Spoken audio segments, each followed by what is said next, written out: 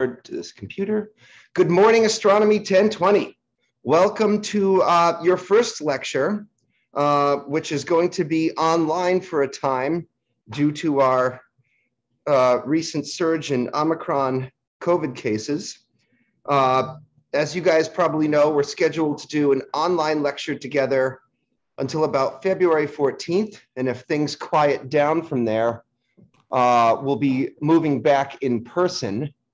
I want to mention that this class is a mixture of students who are in my daytime course, that's section 001, but I've also opened the session up to my nighttime students, section 102, and I even have an online class, section 600, which is supposed to be, pre-recorded distance learning videos.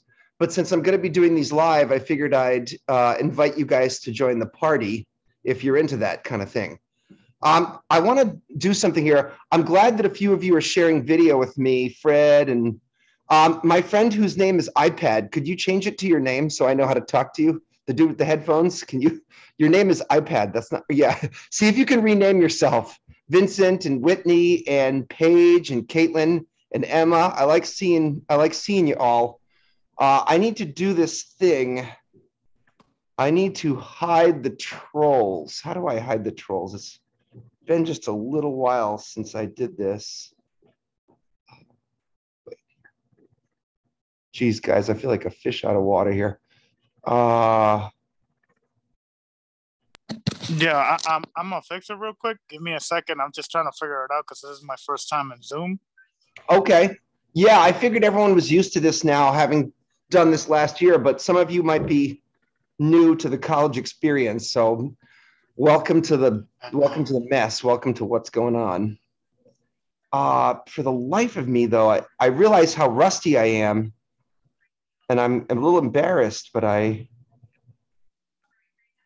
participants. I'm a little embarrassed, but I forgot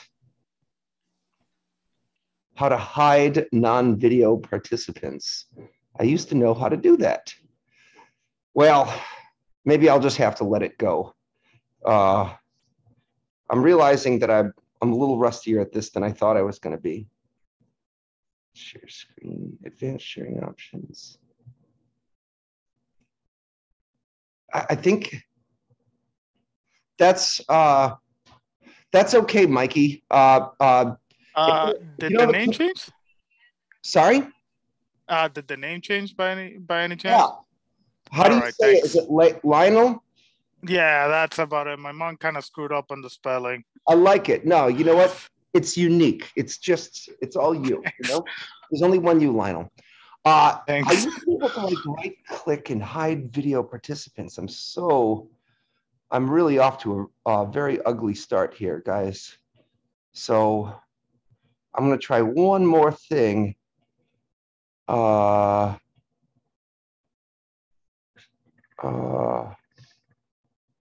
Advanced.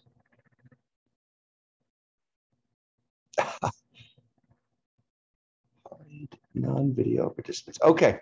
Well, I have to let it go. I don't know why. I used to be able to just right click, I think, but they've changed something. I love it when they do that. Okay. So before we get going here, I want to start talking about something important. I want to share my screen, share audio, and you guys should be able to see my PowerPoints now. And I'd like to start with function F5, this slide here. Most of you guys are new to me, to my class and this whole scene. So I want to know if any of you guys know what the difference is between astronomy versus astrology. Maybe this will be our first set of notes. Now listen, every time I write some things down on this board, you should probably write that down in your notebooks and keep track of it. That's going to turn out to be a smart thing to do.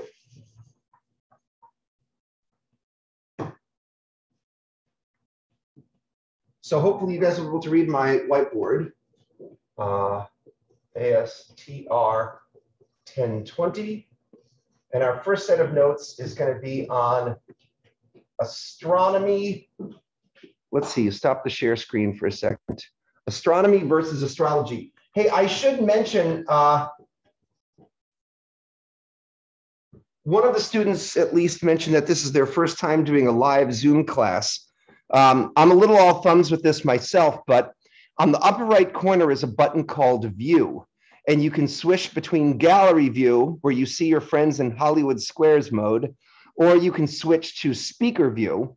For note taking, you want to switch to speaker view, and then I think you either double click or you right click, and you should lock the speaker view, or you pin me or something like that.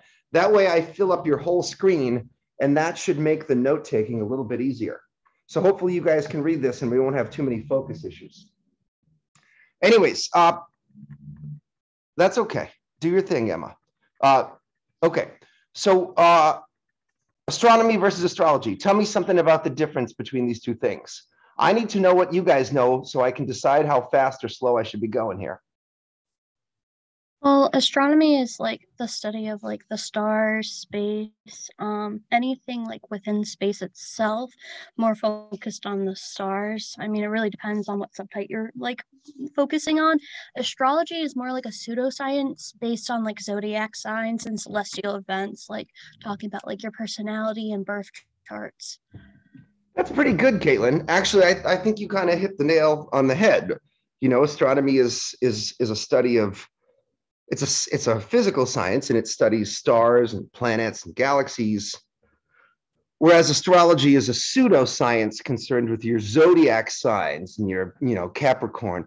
I like to think of your everyday astrologer as someone who looks like this, okay? This is what an astrologer looks like. And the message of astrology goes a little something like this. Everything's going to be great. You will be rich, okay? So now you know what an astrologer looks like. On the other hand, this is what I like to think of as an astronomer. This is a legendary astronomer, Edwin Hubble, looking all cool at the Mount Palomar Observatory, where he has recently discovered that the universe is expanding when he measured the velocities of galaxies with respect to the Milky Way. And astronomers have a different kind of message for you. It sounds a little more like this. The world is going to end and everyone's going to die when the sun enters its red giant phase. So you can see right away that the message of astronomy is not quite as uplifting as the message of astrology is. And for some reason, people get these things confused, probably because, they have to do with constellations and things like that. But they're very different sorts of subjects, right? You can read about your sign in a local magazine, or a magazine like this Dell horoscope here, and you can learn things about balancing mind, body, and spirit. Uranus moves into Pisces. Expect the unexpected, okay? To read an article about astronomy, you'd want to go to a slightly more ambitious publication, something like Science or Nature or the Astrophysical Journal. These are peer-reviewed articles where, in order to get published in this magazine, you need to first do something. You have to go out and use a telescope and collect some data and test some hypotheses. And then once you've discovered something, you have to write up your results and submit it to a body of enemy professors who are out to get you. And once they've sort of checked over your research with a fine-tooth comb, they might allow you to publish in a magazine like this. We call this the threshold for publication. The threshold for publication in a magazine like Science is quite high. They don't just let any old Tom, Dick, or Harry sort of spout off their theories of the universe. On the other hand, the threshold for publication in CoStar or in your local astrology column is probably not quite as high. You walk into the office and you say to your editor, "Bro, I'm really deeply in touch with the stars." And the editor says, "I love it. 50 cents a word, your deadline's Monday," something like that. So that's how you get published in something like this. Or you just make an app and you get your friends to pay for it. And anyways, why do people get astrology and astronomy confused? I think because they both have to do superficially with with some constellations. And here, if you guys can see my slideshow, you should be looking at a sort of symbolic representation of your horoscope. These are the 13 zodiac signs, now including Ophiuchus, if you know anything about that, okay? But traditionally, there were 12 signs of the zodiac. And I know you guys know about this because you're always talking to me about it when I'm out drinking at the bar. You're saying, hey, Professor Britton, what's your sign, okay? So, you know, Gemini and Cancer. By the way, these are actually real constellations. You know, those are not just, you know, made up stuff. But there's more than 13 constellations on the sky. Suppose I borrowed a friend here from my bookshelf.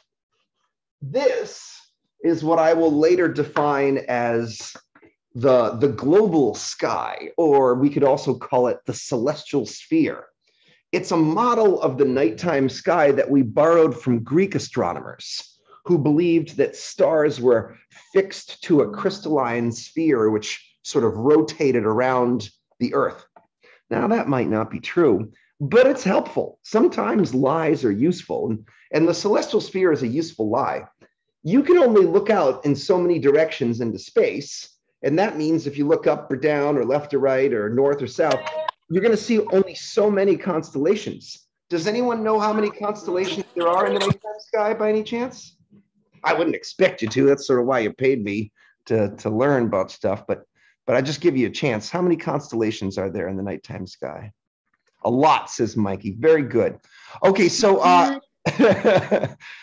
in fact, there turns out to be 88 constellations recognized by the International Astronomical Union, the body of all astronomy professors who get together and decide things. Let's put this down somewhere where I won't break it. Okay, so let's take some notes. Astronomers are concerned with 88 constellations, whereas astrologers are concerned with 12, or depending which totem pole you worship, 13 constellations. And if you want to start learning some fancy vocabulary terms, astrologers and astronomers, we refer to these 12 or 13 constellations as the zodiac.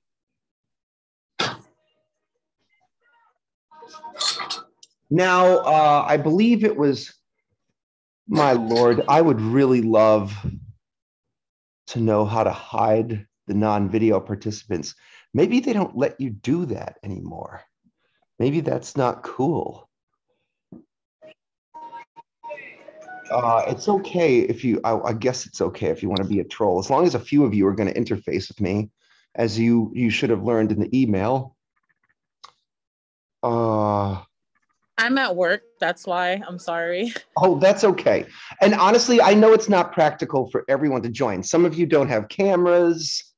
There could be some of you might be, I don't know, right click. So Tyrese, I thought that's how I used to do it, but it's not happening for me. Why is it not happening for me? Right click. Sometimes the administrators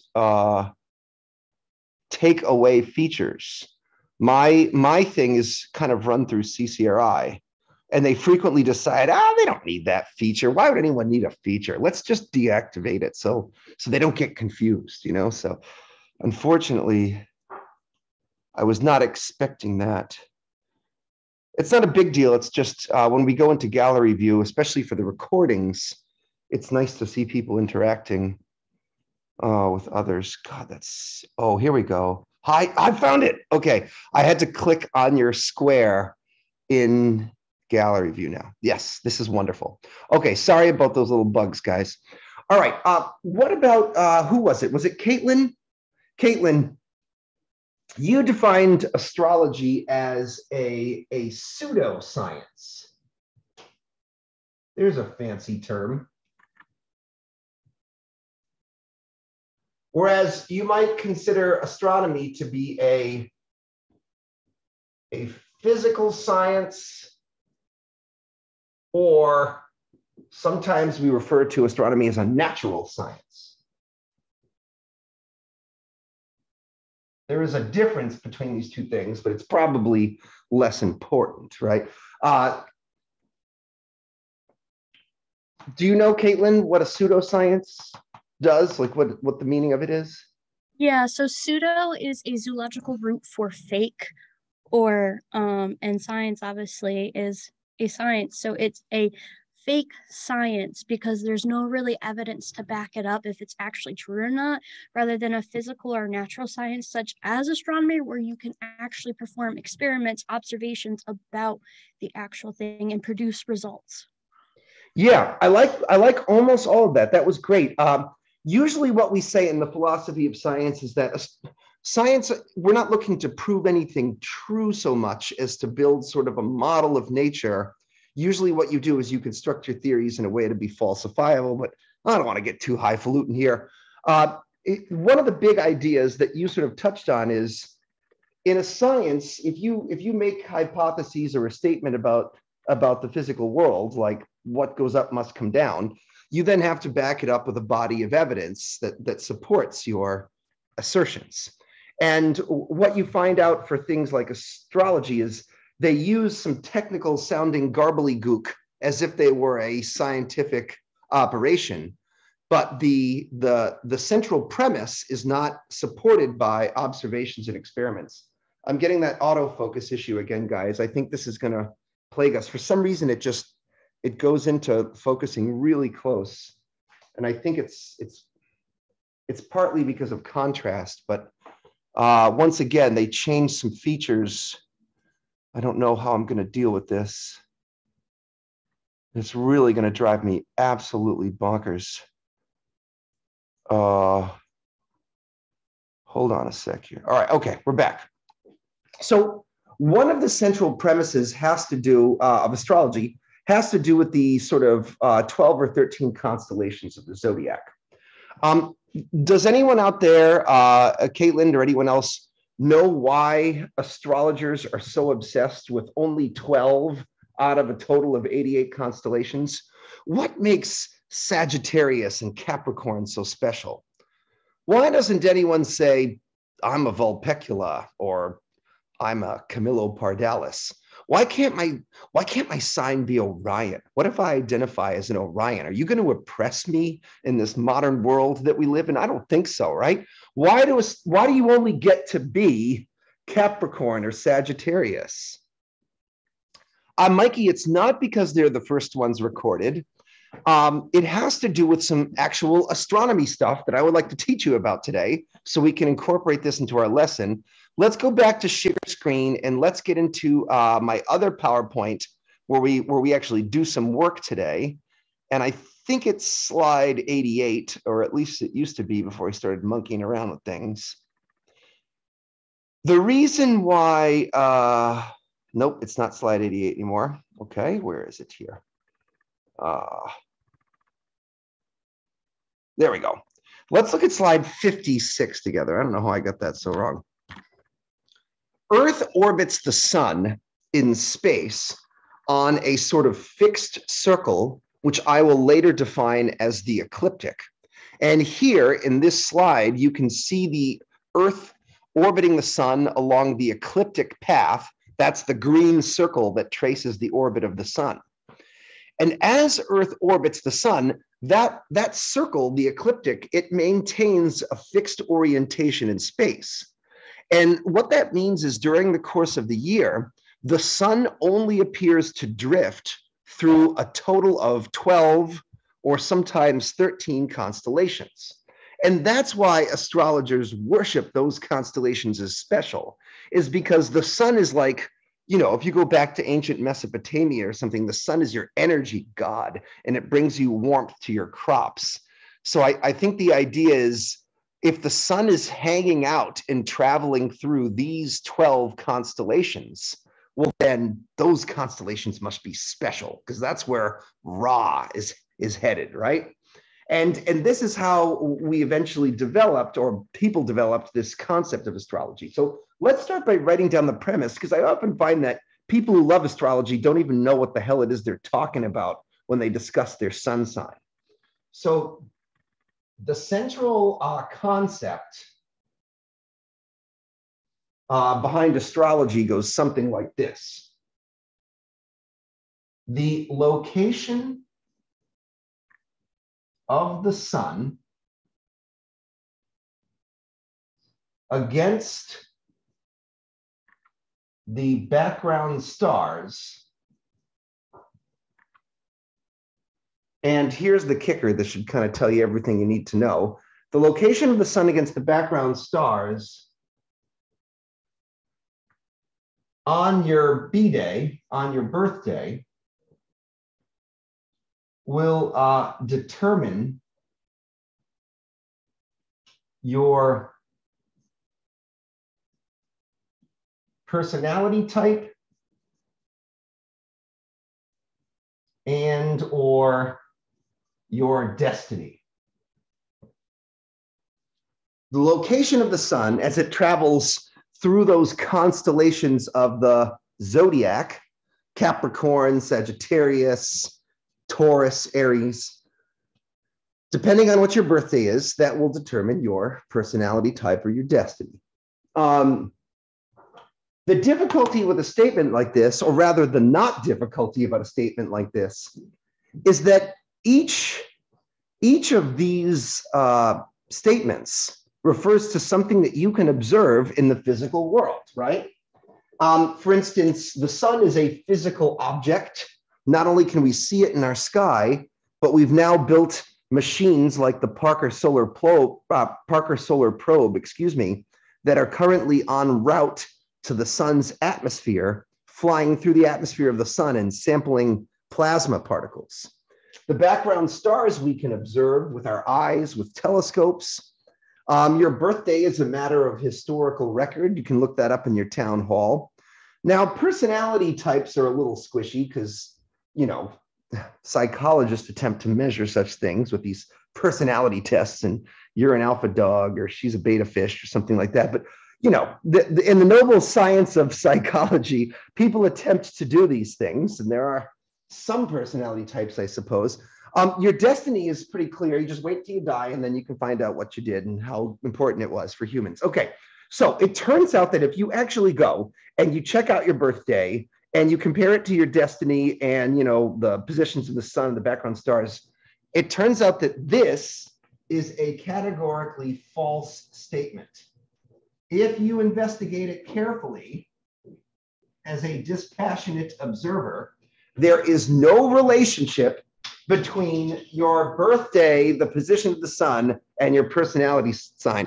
Sorry, just because you share the same birthday as Albert Einstein, that don't make you Albert Einstein. Okay, I know that was a tough one to figure out on your own. Okay, but this is what makes astrology a pseudoscience. It's just not true if you investigate it carefully. Astronomy, on the other hand, is a physical or natural science, is concerned with making sure whatever statements you make are verifiable and supportable through observations, right? And that's why it's a more noble pursuit.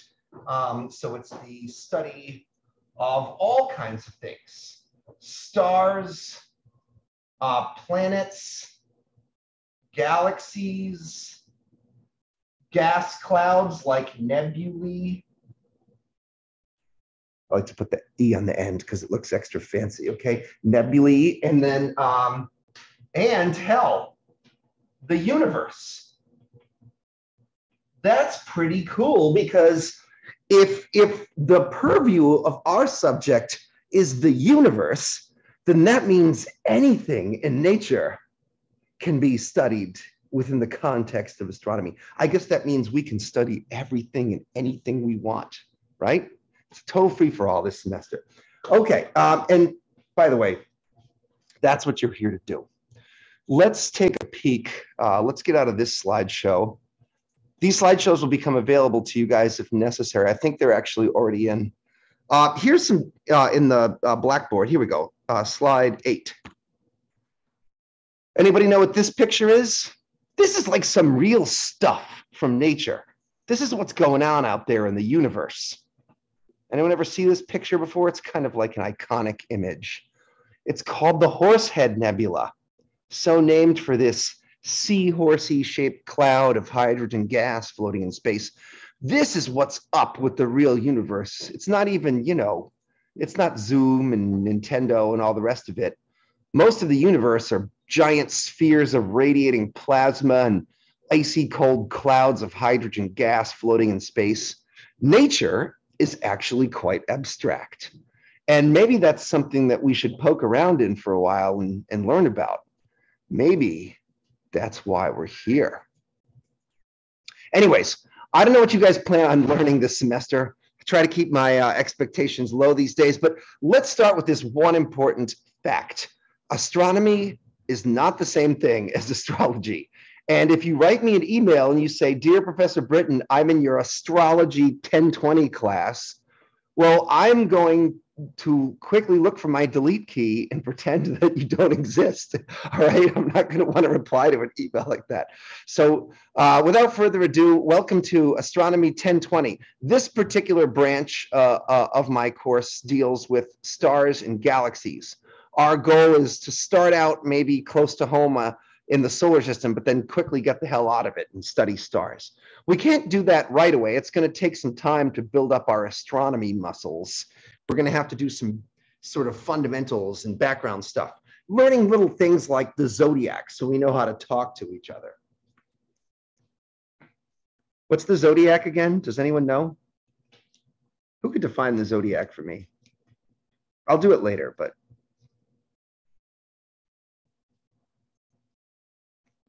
kind of tough, huh? Okay. It's one thing to listen to astronomy TV. It's another thing to do something with that knowledge, but we'll figure that out. Okay, so welcome to Astronomy 1020. I am, oh my gosh, I must have an old slideshow. This is a much younger me traveling on a motorboat.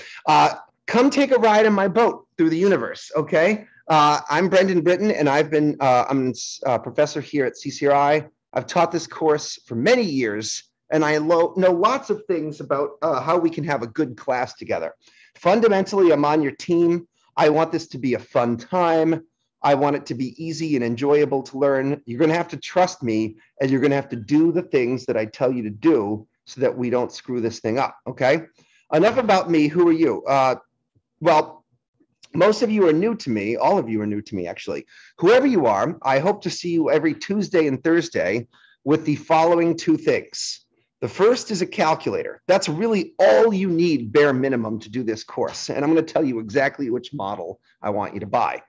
The second is a positive attitude, because we're going to have to spend quite a bit of time together working on labs and homeworks. I'm going to sort of help you do a lot of the work that you need to do for this course. All you've got to do is make the time to hang out with me. And so since you've signed up to do this and even paid to learn about seahorsey shaped clouds of hydrogen gas, I think we should try to have a good workman-like attitude about it, because all classes are a slog, and this one included. You've got some work to do. We've got some work to do. Okay, so with that in mind, what are we here to do? Well, you're here to learn about the universe. And I propose that the universe is a cool place to be and a cool thing to think about, okay? We've got things like stars. Those are in the universe, right? That's what we're here to do. We're going to learn a lot about stars. We're going to study the sun. That's our star, the one that we know the most about and the one that we have the coolest high-resolution pictures of. At some point, we'll learn a little bit about galaxies. I'll sprinkle that in. You know, this course is supposed to be stars and galaxies, but sometimes it turns out to be just stars with a little smattering of galaxies. It'll take a while to get there. Maybe I can even talk to you guys about galaxy groups and clusters of galaxies. I'll try to sprinkle some of that stuff in there as we go. If you want to learn about the universe, well, you're going to have to make a new best friend, and that new best friend is math. After all, this is a physical science, right? This isn't like painting 101. You've got to take some measurements, my friends. That's what makes science different than other kinds of disciplines. You need a ruler, you got to take some measurements, And once you do that, once you get some numbers floating around, you get a hankering to do some math. Not because you like to torture children, but because you are curious about nature, okay? Because when you look at a beautiful thing like the nucleus of the Andromeda Galaxy, you say, oh, dog, that's so cool. I love this picture. I'm wicked into that stuff, bro. Okay, well, if you're into that stuff, if you think you like that stuff, you better be into this stuff, okay? You better be able to look at a formula, you know, divide by pi from time to time. You can handle this stuff, okay? Now, I'm not going to expect you to be, you know, the greatest mathematician of all time. You don't have to be Sir Isaac Newton. You have to be a person who owns one of these, a Casio FX260 solar calculator. This is the model that we need for this course, except no substitutions, okay? It can come in gray or there's a version in white, but it's got to be the Casio FX260 solar. I'm going to assume now, supposedly this course is at the level of have you taken Algebra 1, but I know some of you are not going to be very good at that stuff, / maybe people haven't even taken algebra before. Okay, fine. I can work with you if you are a reasonable person who can multiply and divide and you have a good attitude about life. Or let's say you can't even do that. Maybe you just have a good attitude about life and you can find your multiply key and you can push it when I say go. I'm going to try to teach you how to punch all the buttons you need to punch. But I can't do that unless we all have the same calculator. I don't care if you'd have calculus 3 and you're really good. I don't care if you haven't had any math and you're bad. We're all in the same basket here. So you guys will notice that I bring my Casio FX260 solar calculator to class every day. And I hope you do as well. Now, you can run out, you can get it at the bookstore for like 16 bucks. If you go to the CCRI bookstore, you can get it at Walmart or Staples. Yes, you can get it on Amazon. And did you guys get the email that I sent yesterday? I hope that was helpful in explaining this stuff. I had a link. Yes. I had a link there to the calculator on Amazon.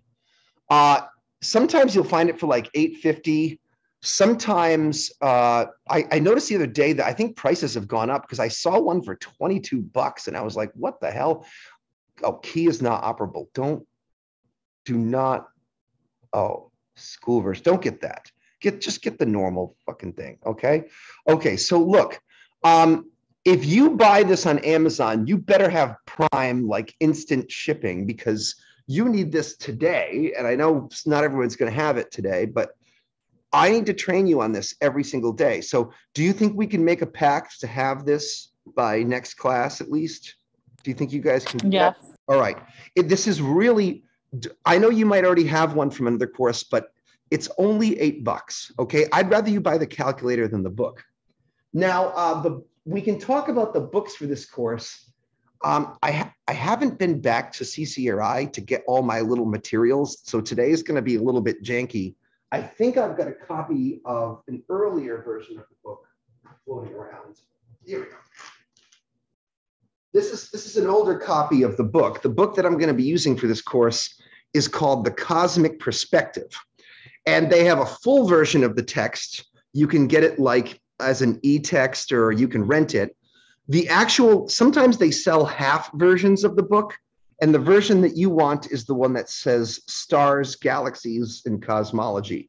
You do not want the one that says the solar system. That's from my Astronomy 1010 course.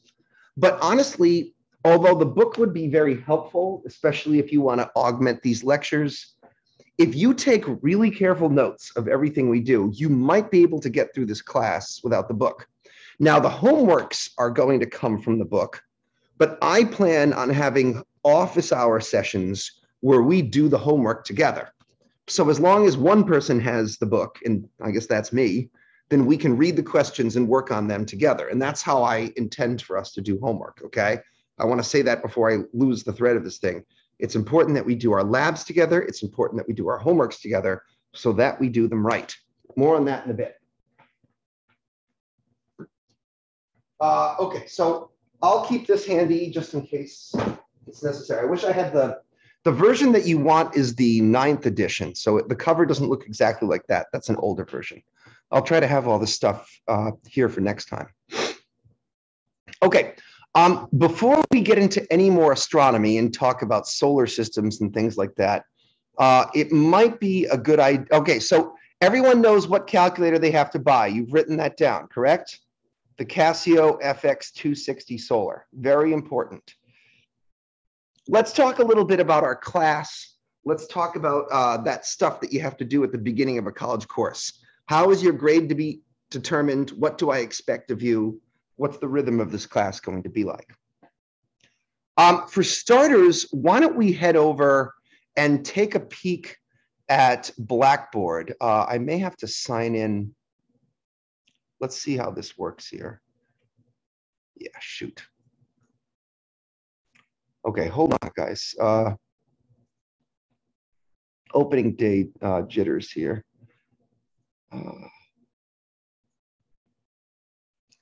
I want to see if I can sign in here. Oh, okay. Oh, okay. I am signed in. Weird. Let's try that again. Share screen.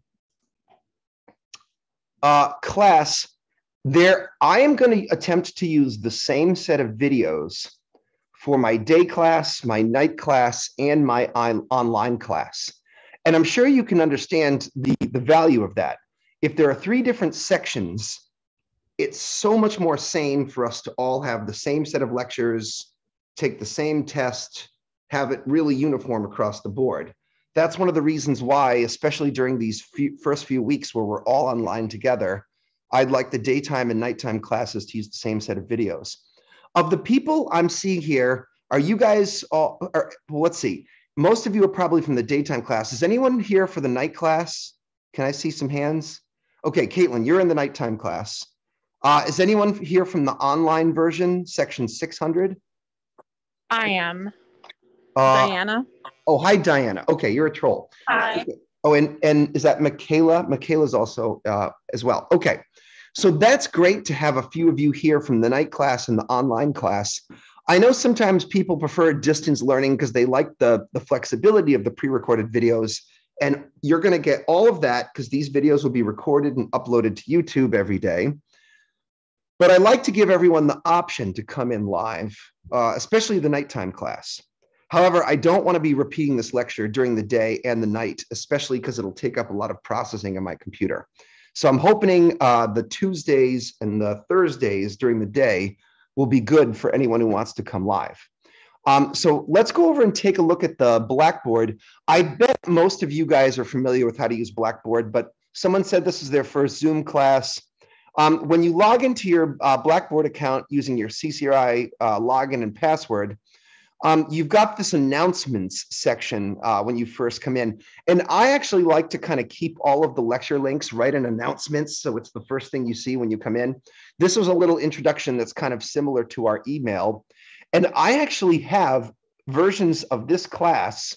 All of the lectures are kind of in place. We might have an extra lecture or two because this is the spring semester, but this is a place where you can go and see what you missed today. I'm hoping to post each of these classes also into the announcements section so you can see what happened this semester. But this is a great resource if you think you're going to miss a class and you want to pregame it or something. You can use these links here. They all link to my YouTube page where most of these lectures can be found. If you go to YouTube and then you just type my name, Brendan Britton, that should be the first link that you find. Click here. And then the right thing to do is you can click on videos and then it shows you all the different videos. So yes, I have several semesters now worth of these videos. It's quite nice, but each semester can be a little bit different. I might change a homework problem here or there. For the most part, those videos will get the job done if you're in a pinch, but I'm hoping everyone in spring 2022 will all watch the same set of lectures. I hope that makes sense. Okay, most important thing to do when you go to Blackboard is go over to these tabs here, especially the one that says syllabus and schedule. And if you haven't done this already, you should probably download these two forms because these are going to be very important for keeping our class on track. This semester, I'm attempting a new thing here. Let's see how this works. I'm attempting to have all the sections of Astronomy 1020 use the same syllabus and the same schedule. So here's the schedule. I think I opened these before class started, actually. Oh, there we go. And here's the syllabus. Now, why is the syllabus helpful? You've got my name, you've got my email. This is my cell phone number. Send me a text, give me a call. I don't care. I'll talk to you guys at any time of the day or night. You just might have to put up with some level of inebriation, depending on what hour you call at, okay? But I field calls and texts from people all day long, and I don't care. You just hit me up anytime. I'm chill about it. This is what I'm proposing will be the live lecture times for all sections if you're interested in coming live. If you cannot attend live, you will watch these videos later on as if they were live, okay? What we're gonna be doing is on Tuesdays, we have an hour-and-a-half lecture on Zoom, and then on Tuesdays after the lecture, we do a lab, which I'm gonna try to keep to about an hour. Usually I'll have a setup here in my apartment, we'll have some lenses, we'll build a telescope or something. That's where you earn some points in this class. On Thursdays, it's the same format, but first, we have a lecture, and then after the lecture, instead of a lab session, we're going to have office hours. Office hours is where we do our homework. Now, you can complain about this if you want, but the reality is you've got to do some homework, right? So you do the homework by yourself, in which case it's going to take you hours and you're going to get it wrong and piss me off. Or we can all do the homework together and get it 100% right and boost our grades. You'll quickly discover that doing the homework together is the only sane way to approach this. So plan on doing that with me on Thursdays, okay? So we have, each of my lectures are based on a weekly thing, doing one chapter a week. So what's gonna happen is we do the first half of our lecture on Tuesday, and then we do a lab. On Thursday, we do the second half of our lecture, and then we do our homework. And what's really cool about that system is it means that all of your lab will get done on Tuesday, all of your homework will get done on Thursday, and you won't have to take anything else back with you. You won't have to worry about getting other stuff done. It'll all be in the can. You're setting us up to pass. That's pretty much what you're doing. Yeah, that's right. I'm basically doing it for you. Now, the midterm and the final, we're only going to have 2 tests if this goes according to plan. That is going to be on you. But if you just attend the lecture and write everything down, if you do the homework with me and you do the lab with me, not only will it keep you from failing, even if you do terrible on the test, the lab and the midterm grades will support you. But honestly, you'll probably know a little bit about what to do on the exam because you've been training with me this whole time. That's why it's very important that you write down what I'm writing down. And when I do an exercise in the calculator, I want all of you sitting there punching the buttons with me, okay? That turns out to be really important. So let's go over this again, using my PowerPoint slides here. So what I'm trying to say is F528, you don't really earn any points for coming to lecture. That's where you listen to me and you learn about astronomy and you get some training. I'll try to make it as fun as I can. The points that you earn first on Tuesdays from doing your lab, and lab is worth 1/4 of your grade. So every lab that you turn in is based out of 10 points. If you do it with me and you do everything that I tell you to do, you'll probably get your 10 points. So that'll be a nice, great way to keep your grade high. Homework is also worth 1/4 of your grade. And like I said, on Thursdays after lecture, we'll do our homework together. Homework consists of 5 problems from the text, from the end of chapter problems that we do together, and sometimes they can be pretty mathematical. So for instance, let's take a look at your homework tab and your lab tab. Labs can be found under the lab tab. You'll notice that, sorry guys, as we all know, anyone who's been doing this for a year knows Blackboard sucks. and it frequently glitches out, and then you have to start over again. Here we go. Let's try to go to the lab tab. Okay. Our first lab that we're actually going to do today is on powers of 10 and measurements. And usually the way this works is you take this PDF and you download it. Weird. Okay. And you print out, I think we're just going to need the first sheet for today. In fact, I should do that right now. I'm going to print out mine because we're going to be working on this together. I'm not going to, well, I'll print out all 3 pages, but I think we're just going to end up doing the first one. We'll see how this goes. So I'm going to hit print. I like to print the paper version to write on it, and then you take a photo and you submit it to Blackboard. Some of you may not have an active working printer. In that case, you're going to have to get creative in one of 2 ways. You either have to kind of take this PDF and find some kind of PDF editor to sort of type onto it or something, and that works. Another option is hardcore style. You get a piece of notebook paper, you rewrite all of these problems down by hand, and then you solve them by hand. That's also acceptable. I just need to be able to see the problems that were assigned and then what your answers are. Basically, you're going to make it look like mine. I want to make an important announcement right now because I know there's going to be students out there that just fucking love to type stuff up in Microsoft Word. This course is going to involve some math, and you've got to make your math look like my math, okay? And that means that it is not acceptable for you guys to turn in an assignment that looks like this. Let me show you what I cannot stand. So let's go to a new page, and let's say we're going to do some math together, and you start doing 2 times 10 to the power of 5 equals. That is bullshit, and that's unacceptable. I will not accept your math that way. If you insist on typing everything up because that's so important to you, then you need to do it right, and you need to use an equation editor. If you don't know what an equation editor is, you probably shouldn't be typing up your homework, okay? But you go insert, you do it right. You insert equation, and then you use all the proper symbols. 2 times, ooh, here's a script thing, 2 times 10 to the power of 5. If your math looks like this, then we're cool, all right? But if your math looks like this, we are not cool.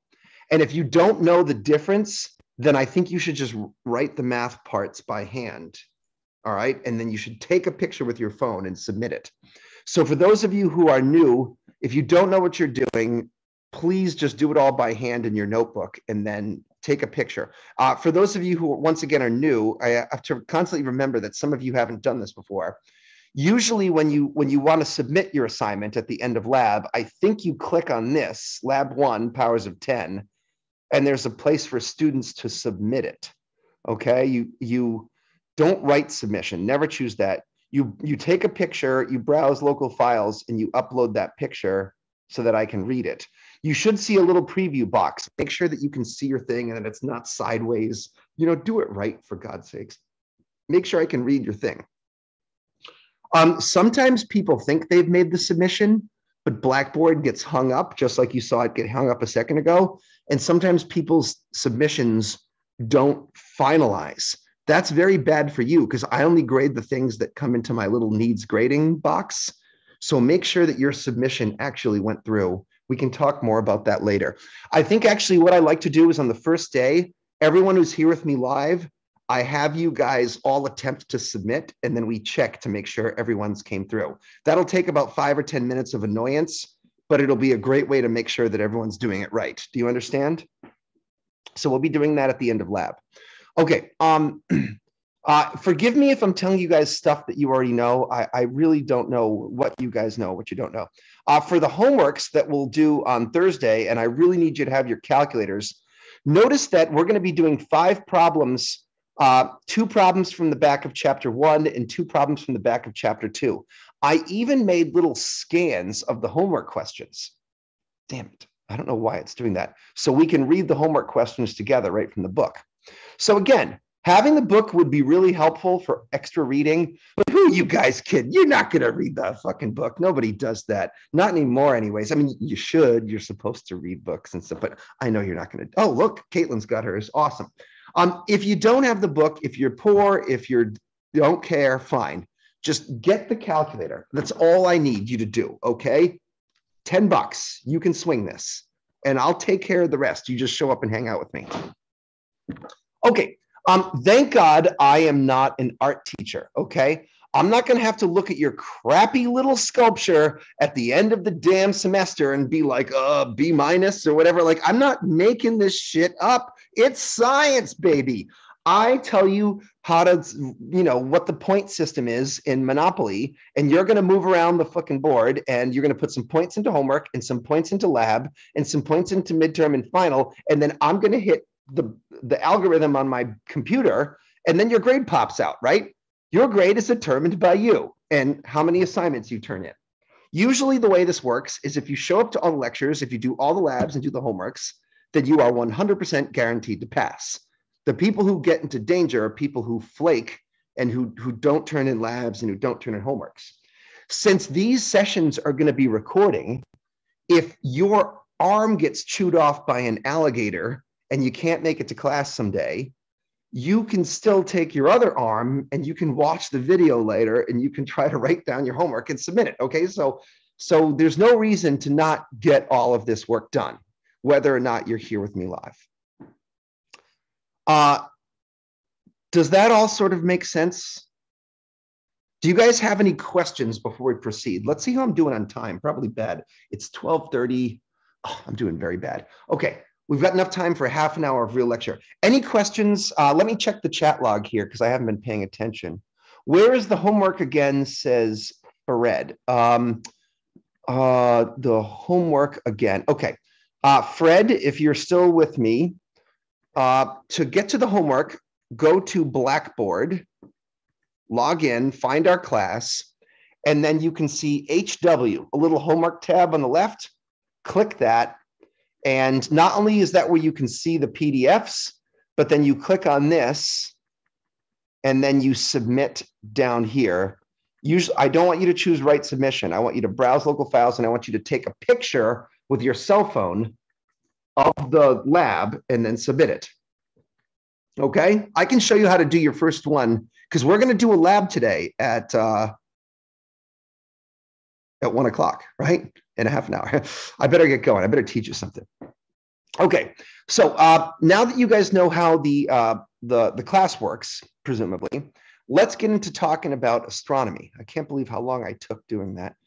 I have little slideshows. By the way, these slideshows that you see should be under PowerPoint slides if you need them.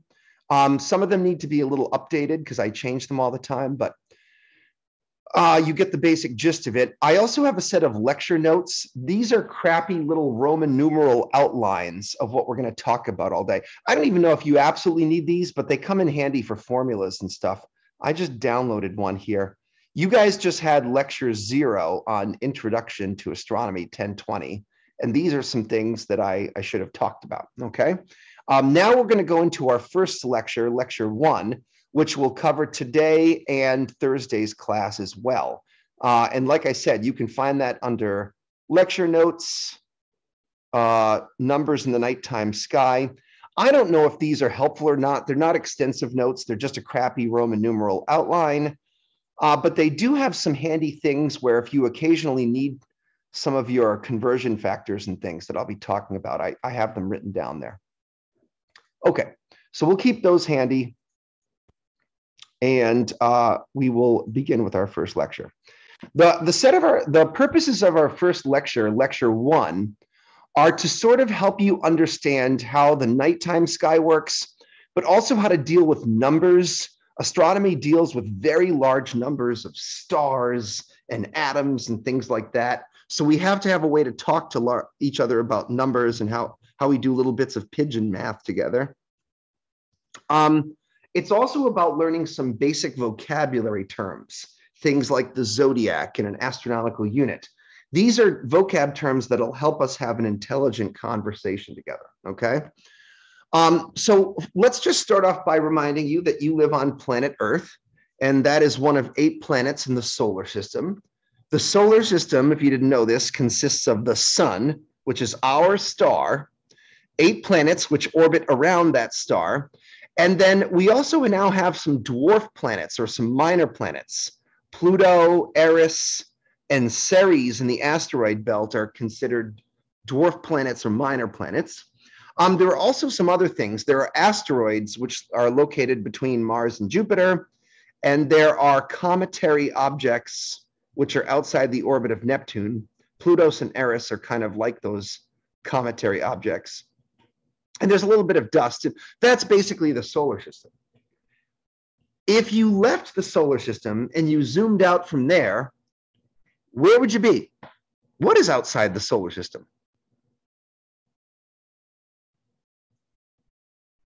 You all know what's outside the solar system? Milky Way? That's right. And what is the Milky Way, Fred? I have no idea. Other solar systems. That's right, but it's more than just other stars and solar systems. The Milky Way could be considered to be other stars. Hold on, sorry, I'm trying to change the window size here. I don't know if this is going to show up in the recording or not. The Milky Way consists of a big disk, an assemblage of other stars and their planets, so all those other solar systems. But a galaxy, Fred, like the Milky Way, also contains a great quantity of gas. So it's not just other solar systems, but gas is a big part of galaxies. And with time, I will eventually teach you about that interstellar gas.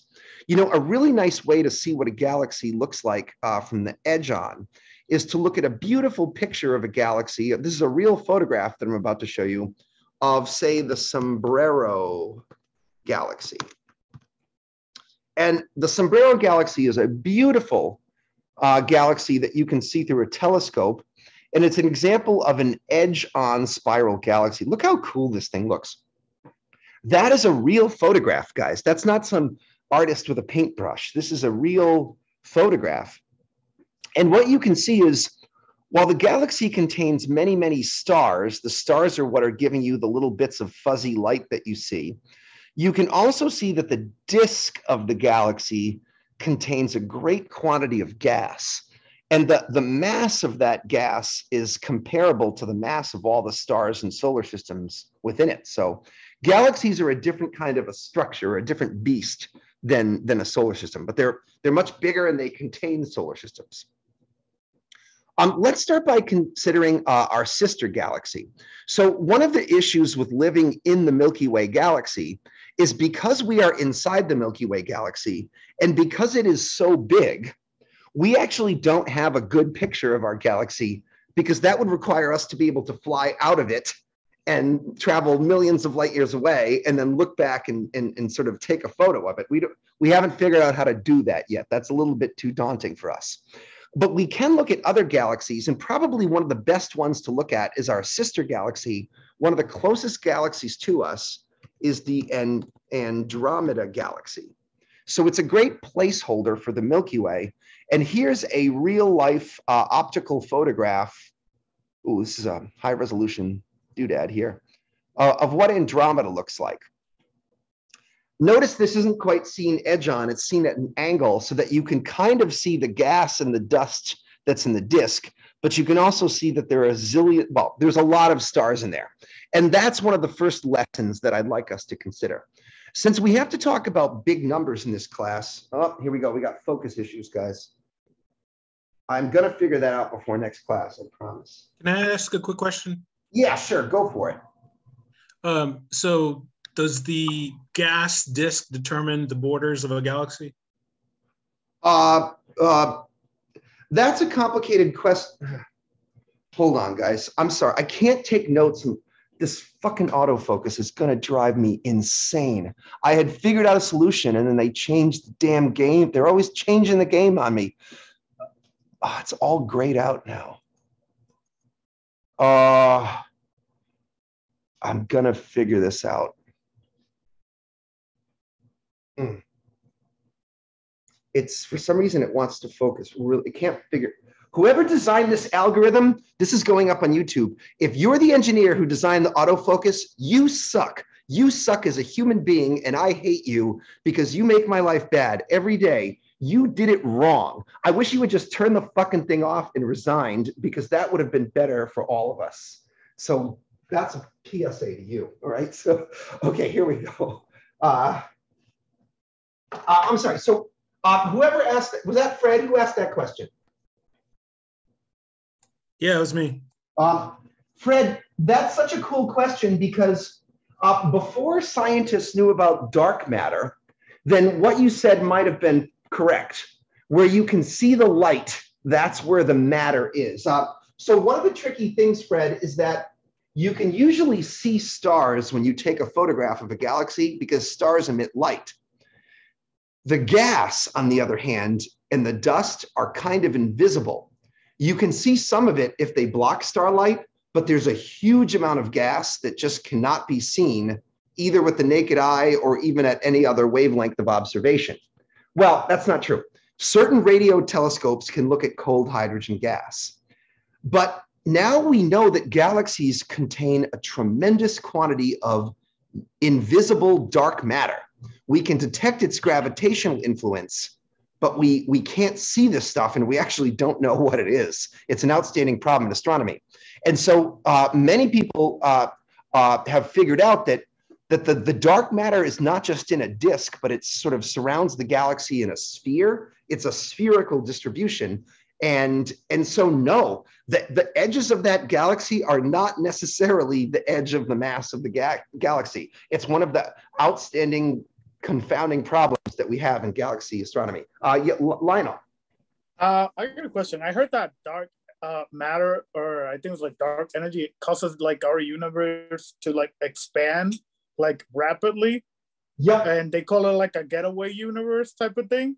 Yeah, an accelerating universe. So Lionel, that is correct, but I want you to be careful here. It turns out that dark matter is one thing, and dark energy is another thing. Another thing. Yeah, I could understand why it's so easy to confuse those things.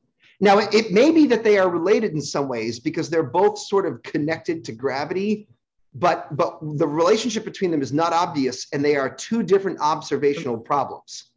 Dark matter is an observational problem where we know that the gravity of a galaxy is much more powerful than the amount of light that we can see from stars. So for instance, let's say a galaxy had 10 stars. You add up the mass of those 10 stars and you should know the mass of the galaxy, right? But instead we find out the mass of the galaxy is like 100 stars, even though we only see 10. And then we say, okay, there's some dark matter there that we haven't seen yet. The dark energy has to do with the expansion of the universe. And both of those are in a way connected to gravity. So Lionel, they may actually have a connection. But for now, as far as we understand it, dark matter is one thing, dark energy is another. We're going to talk about both. But first, you guys need to be able to do big numbers with me, okay? So let's do something a little more quotidian. Let's start by talking, our first lesson that you're going to learn is on scientific notation. I know some of you might have done this before, but bear with me. This is a skill that everyone needs to have to do this course, okay? Scientific notation is how we do big numbers, okay?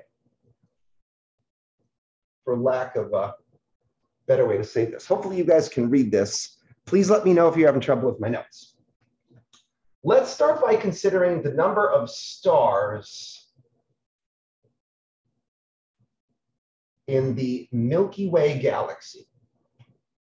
That's not something I would expect you to know. That's why you took this course. The number of stars is 1 trillion, approximately. It's actually a little less than this, but we're going to cheat, and I'm going to lie to you and tell you it's about 1 trillion stars, okay? Turns out lies are helpful sometimes. Okay, anyways, does anyone know how big 1 trillion is? Like how many zeros are in 1 trillion? I don't know if this is 30. Isn't it 30? No, that's like a quintillion or something. There are names for all kinds of crazy big numbers, and we'll learn some of them as we go along.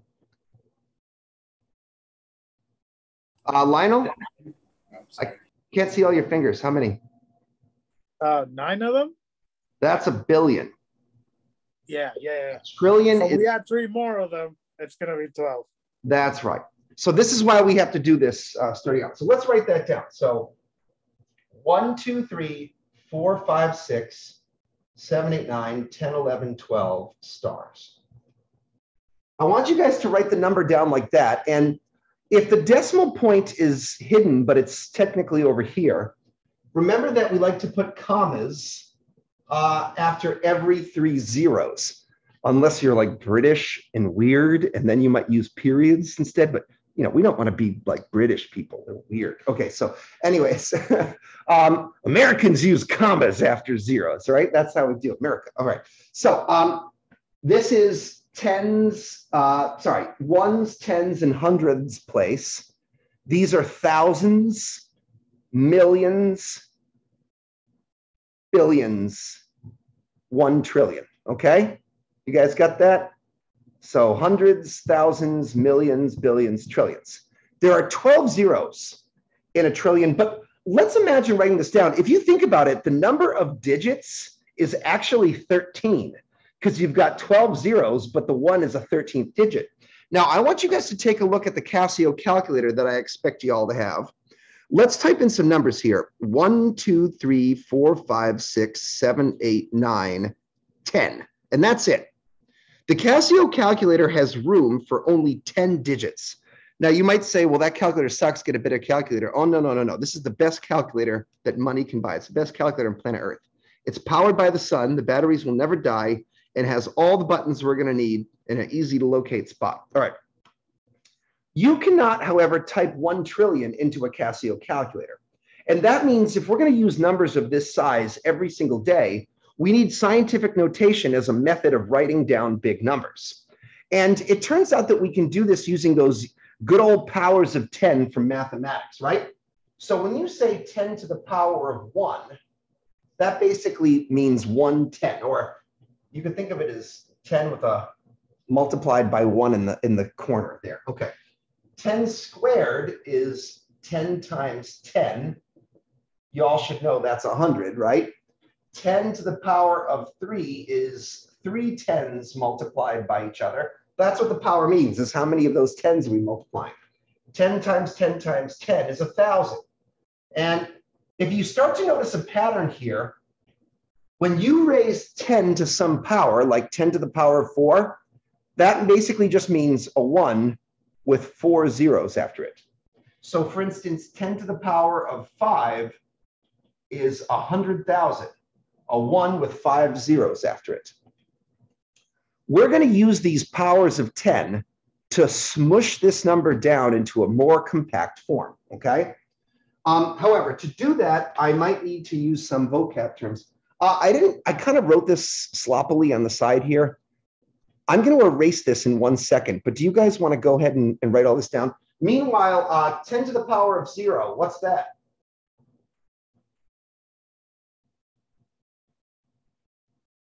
It's 0. False. It's not. It's 1.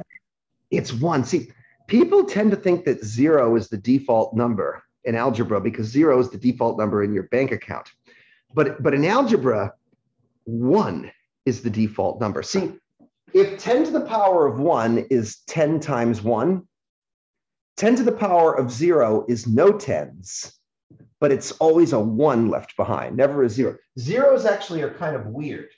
This is a really important rule that I need you guys to remember this, okay? 10 to the power of 0, anything raised to the power of 0 is always 1. These are things that you learn as a rule to start, but then they end up making good sense later on, okay? Class, I would like to erase this little bit over here. Do I have permission to do that, or Emma, how you doing? Does anyone object to me erasing this little bit over here? Okay, thank you. I promise I'll get smoother at this. I was back in person and now I'm back online again. I'm sure you guys have felt the yin-yang yo-yo effects as well, okay? So, all right, couple of quick definitions here. The first number in your number, we call that the lead digit, okay? The lead digit is the first number as long as it's not 0. The lead digit must be 1 through 9, not 0 is allowed, okay? So lead digit is the first number in your number. Then there's this part. So you can think of this as the number of zeros, okay? But another way to say number of zeros, you could call it sort of the power of 10. But if you want to learn a real fancy term today, when fancy people talk about big numbers, they don't call it the number of zeros or the power of 10. They call it the order of magnitude, okay? This is a fancy term. Order of magnitude. You're going to hear me use that from time to time, so I'm training you now. The order of magnitude means how big is your number in terms of tens, hundreds, or thousands, right? For instance, if I were to talk about the order of magnitude of my bank account, maybe I would say it's of order thousands. But in the past, my bank account was of order hundreds, and sometimes even of order 1 or 0. Then at times, I'm hoping someday in the future, when I finally get rich off the stars, maybe my bank account could be order of magnitude tens of thousands or hundreds of thousands or even millions. That would be fun. Okay, but probably not. All right, probably just going to scrape by like the rest of you. All right, so anyways, the last part of this number that's important is this. This is the unit, and units are of extreme importance in our astronomy class. Anytime you write down a number, you're going to write the units down along with it, because the units tell you what it is you're measuring, and they help keep your brain straight, and they help keep my brain straight. Every number in your homework will have units with it. That's very important. Okay, now that we've got some terms straight, let's put a number into scientific notation by smushing the zeros or the powers of 10 into the powers of 10 that I had over there on the side, okay? So I think I need a little board space. Maybe I'll go up here, okay? So I'm gonna start by writing down the lead digit, very simple. Now we have 12 zeros, so that's just times 10 to the power of 12. And then I'm gonna write down my unit. 1 times 10 to the 12 stars. That is how we say 1 trillion stars in astronomy. It looks like it's a math problem, but I don't want you to think about it like that. Even though there's a times symbol, 1 times 10 to the 12 is just how you say 1 trillion in our class, okay? Now, to help with this, there's going to be a very important button on our calculator, okay? So when we use the Casio, we can write this or type this into our calculator using the EXP key. And we would type it 1EXP12. That's how you do it, okay? That means that EXP key, it stands for times 10 to what power, okay? So the times 10 is all built into your EXP key. I want you guys to watch me do it. I kid you not, all right? Come on, autofocus. Let's clear it out. I would type that number into my calculator, and you're going to see me do that during lab. 1EXP12, just like so. Now, it looks like 1 to the power of 12 there. That's because they don't have room to put in the times 10. You must put in the times 10.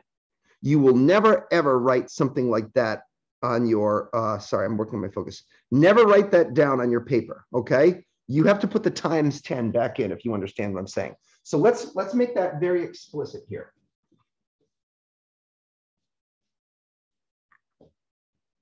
Okay. What you will see on your calculator is you will see this. And when you see a number up there, that means it's scientific notation mode. It's up to you when you write this down, or God forbid you type it, that you put the times 10 back in. Does everyone understand? You're obligated to do that. One of the reasons why is if you were to write this down, mathematically, I speak math, right? And once you speak a language, you cannot unspeak it. So that means 1 times 1 times 1 times 1 times 1 times 1 times 1 times 1 times. I don't know, 12 of those ones. And that's, of course, 1. And 1 is not 1 trillion, right? So you can't write this down and think that I'm going to understand that it's that. That's going to confuse the crapola out of me. You must write the times 10 back in. Remember, it's EXP. It's not EXP times 10. The purpose of the lab that we're about to do is to sort of train you on that. Okay, we're going to quickly run out of time here because I've been naughty today. But let's try a couple more examples of scientific notation. And then I'm going to make a little chart for you. And then we'll take a little pause before our lab. Students, can I erase this? Does anyone object? I try to ask because I know some people are slow note takers here. All right.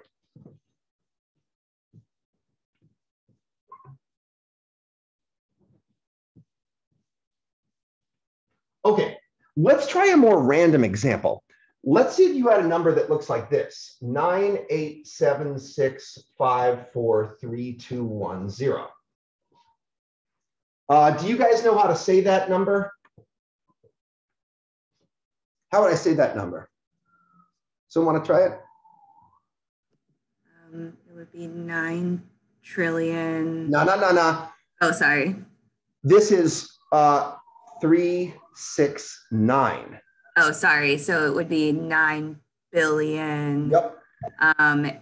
876,543,210. Right. It took a minute though. I would have had to think about that too. Okay. All right. Now, what we're going to do is we're going to recognize our lead digit is 9, right? And 9 is a valid lead digit because it's not 0.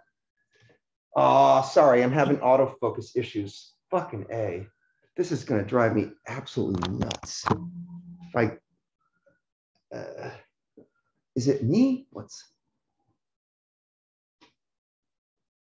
I feel so helpless, and I don't like that feeling. I got to figure this out. Like I said, I used to be able to go into this Logitech settings, and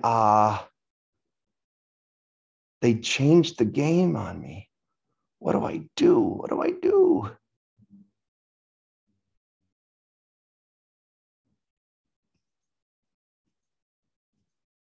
If I can't use the control panel, can I advanced? There's just nothing. There's nothing for me to do here. Come on. I don't know why I'm so focused. I need to like make a light source. Let me try turning up the light. Maybe it's having trouble because of contrast.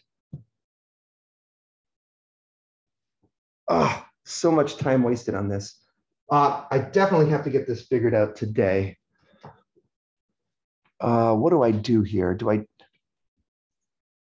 Oh, I got an idea. I'm going to deactivate my camera.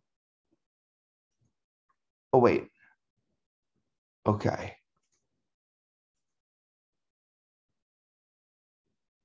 I'm going to go to my settings.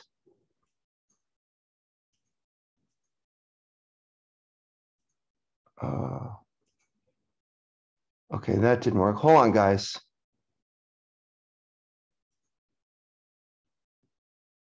Now I'm going to go to the settings.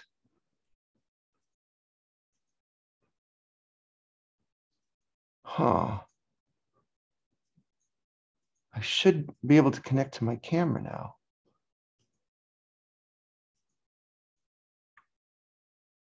There we go. I'm going to turn off autofocus. Okay. Then I'm going to deactivate this. And I'm going to reactivate. I don't know if this is going to help, guys, but I'm desperate. All right, we'll see. All right. It seems to have worked, right? I think I might have found a workaround for now. Okay, thanks, Mikey. All right. We've got a lead digit. Then we have the rest of these numbers. And we're going to treat these numbers as if they were zeros. So what we're going to do is we're going to write our lead digit down. and we're going to put a decimal point after it. And for now, we're going to keep some of these numbers as change, as like leftover digits, right? So I don't have to keep the 0, but I'll do 9.876543221. Then I'll put in my times 10. Now, to figure out what the power is, well, all we have to do is just count how many times the decimal place moved. So for instance, if the decimal place used to be here, you guys will notice that I've now slid it all the way over to being in between the 9 and the 8. And then we count how many times it hopped. 1, 2, 3, 4, 5, 6, 7, 8, 9. 9.8765431 times 10 to the 9. This is how we would put that number into scientific notation. Now, most of you could think about complaining here and say, well, this number actually looks worse than that one. What's the value of this? You're missing the point. This is how we put the number into scientific notation. The reason why it will end up becoming more elegant is in astronomy, we usually do not want to keep all of those digits. We usually need to round the number down. Now, in a few moments, when I do our first lab on powers of 10, I'm going to talk to you guys about measurement and rounding. That's part of the lab today. But for now, let's say this. If you're ever in doubt about how many digits to round to, always round to 2 digits. Keep the lead digit and keep one number after it, okay? Now, when you cut a number and you try to round it here, the rule that you follow is if the number that you're about to chop off, if it's 5 or more, then you increment the 8, right? But if the number is 4 through 0, then you just leave it flat, okay? So since we're going to cut the number between the 8 and the 7, since 7 is above the number 5, we would round this to 9.9 times 10 to the 9. That's probably how it's going to end up looking at our homework. I will teach you guys the proper art of rounding in a few moments when we do our first lab. This is such an important skill that I'm dedicating lab 1 to it, because if you're not conversant with going back and forth into numbers and scientific notation, you and I are going to have a hard time talking to each other going forward, all right? So let me erase, and before we end class, we're going to make one table. Sorry I'm going over, but I had a lot of hiccups and hijinks today, and I do apologize for that. It wasn't a very smooth operation today. Before we end, let's do a little table on some common powers of 10. By the way, a great idea for this class. While you're out buying your Casio FX260 solar calculator, get yourself like a 50-cent plastic ruler like this, especially, it needs to have metric stuff on it, okay? Very helpful. And if you're feeling, if you're feeling like a high roller, maybe buy yourself a little $8 compass. That's going to come in handy too. Or maybe a tracing circle maker, something like that. Things to make circles are going to be really useful in this class. But bare minimum, if you could get the calculator and get yourself a ruler, it'll be helpful for making tables. I have a ruler here that I'm going to use.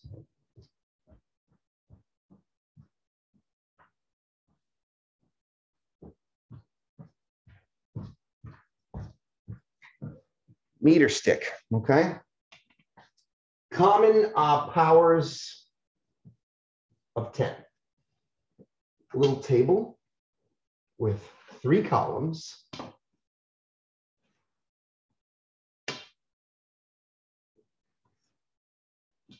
A column for the name, the power of 10, and the metric prefix. And we're going to do trillions, billions, millions, and thousands to start.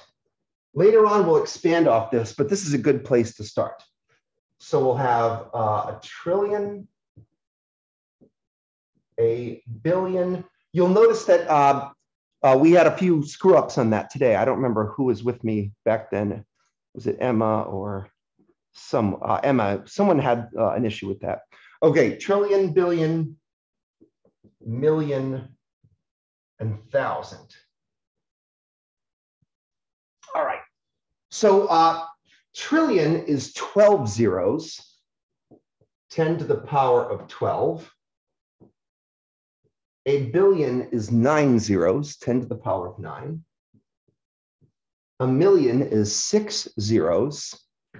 And as most of you know, 1,000 is 10 to the power of 3. These things are the same in my mind, and I want to get them the same in your mind. Every power of 10 has a metric prefix associated with it. For instance, thousands can be represented by the metric prefix kilo, right? So for instance, one of the common conversion factors, if this here is a meter, this is a meter stick, right? 1 kilometer, 1 kilometer is 1,000 meters. And I could, instead of writing that as 1,000 meters, I could even write it this way. I could write 1 kilometer is 10 to the 3 meters. That's two totally different ways of writing this. Sorry, that's two equivalent ways of writing the same thing. Do you guys know the metric prefixes for millions or billions or trillions? If 1,000 is kilo. Sorry, Fred? Oh. A million is mega, like a megabyte is a million bytes, right? A billion is a giga, that's a gigabyte. And then a trillion is a tera, that's a terabyte. Those will come in handy from time to time. Okay. At this point, I'd say we have concluded lecture 0 and the first part of lecture 1. We didn't do a ton today. We just kind of got through scientific notation, but that's usually how it goes. We are going to transition to lab. I'm going to pause for just a second. Everyone, it would have been great if you had these calculators today, but I know you don't. So we're just going to muscle through it as best we can. By next class, you promised to have this, correct? So that we can start training on it? Okay. So here's what's going to happen. We're a little behind. It's 1:06. I'm going to try to end at 1 o'clock for all of our lectures. Do you guys want to take a little 5-minute pause just today? Sometimes I'll give you a 5 or 10-minute pause to get some iced tea or something. That'll let me transition my computer over to the lab desk. All right. And then we'll try to crank out our lab. Does that sound good? All right. So leave it on. I'm sorry, leave it on this same Zoom? Yeah, let's all stay logged in. I'm going to pause the recording. I'm just going to take 5 minutes to move my computer over to the lab area, organize my papers, and then after I have a quick glass of iced tea, then we'll get into it. So just a quick 5-minute interlude. Does that sound right? Okay. Meanwhile, during that 5-minute interlude, either print out those pages of the lab, or if you don't have a printer, I want you to just take the first page, page 1, and write out all of those questions. Can you do that for me? Okay. All right, so I'll be back in 5 minutes. I'm going to pause the recording so I don't have dead air. See you in a moment. Okay, Astronomy 1020, welcome back. We're about to do Lab 1, Powers of 10. And to answer your question, Lionel, the place we get this worksheet is we go into Blackboard under our class. There's the lab tab. Do you see that? Mm-hmm. Okay. We're doing this lab, Lab 1, Powers of 10, okay? Okay, sounds good. I want you to see how it says Lab 1, Powers of 10 PDF. You can right-click, open in a new tab. And then I recommend the simplest method is just to print this, okay? Mm-hmm. But you can also try to write onto here if you're careful and submit it digitally. But I'll show you how I'm going to do it. I'm going to use my phone as a remote camera. Hopefully I don't get too many embarrassing text messages. I meant to turn all that stuff off, but you guys are going to see some things probably. All right, so let me turn on my Wi-Fi and notification. Can I just turn off all notifications? That would be awesome. Let's especially turn off message notifications and Instagram and Facebook. Not that I have anything that much to hide, but you guys don't want to see the boring details in my life. Okay, so let's see how we're going to do this here. What I like to do during the lab sessions, today we're not going to have too much high-tech stuff, just like a ruler and me in a paper. But I am going to go to share screen. And I'm going to go to my iPhone. And then let's see how this works here. Okay, so go to iPhone. And then oh gosh, I'm so embarrassed because I used to do this every day. And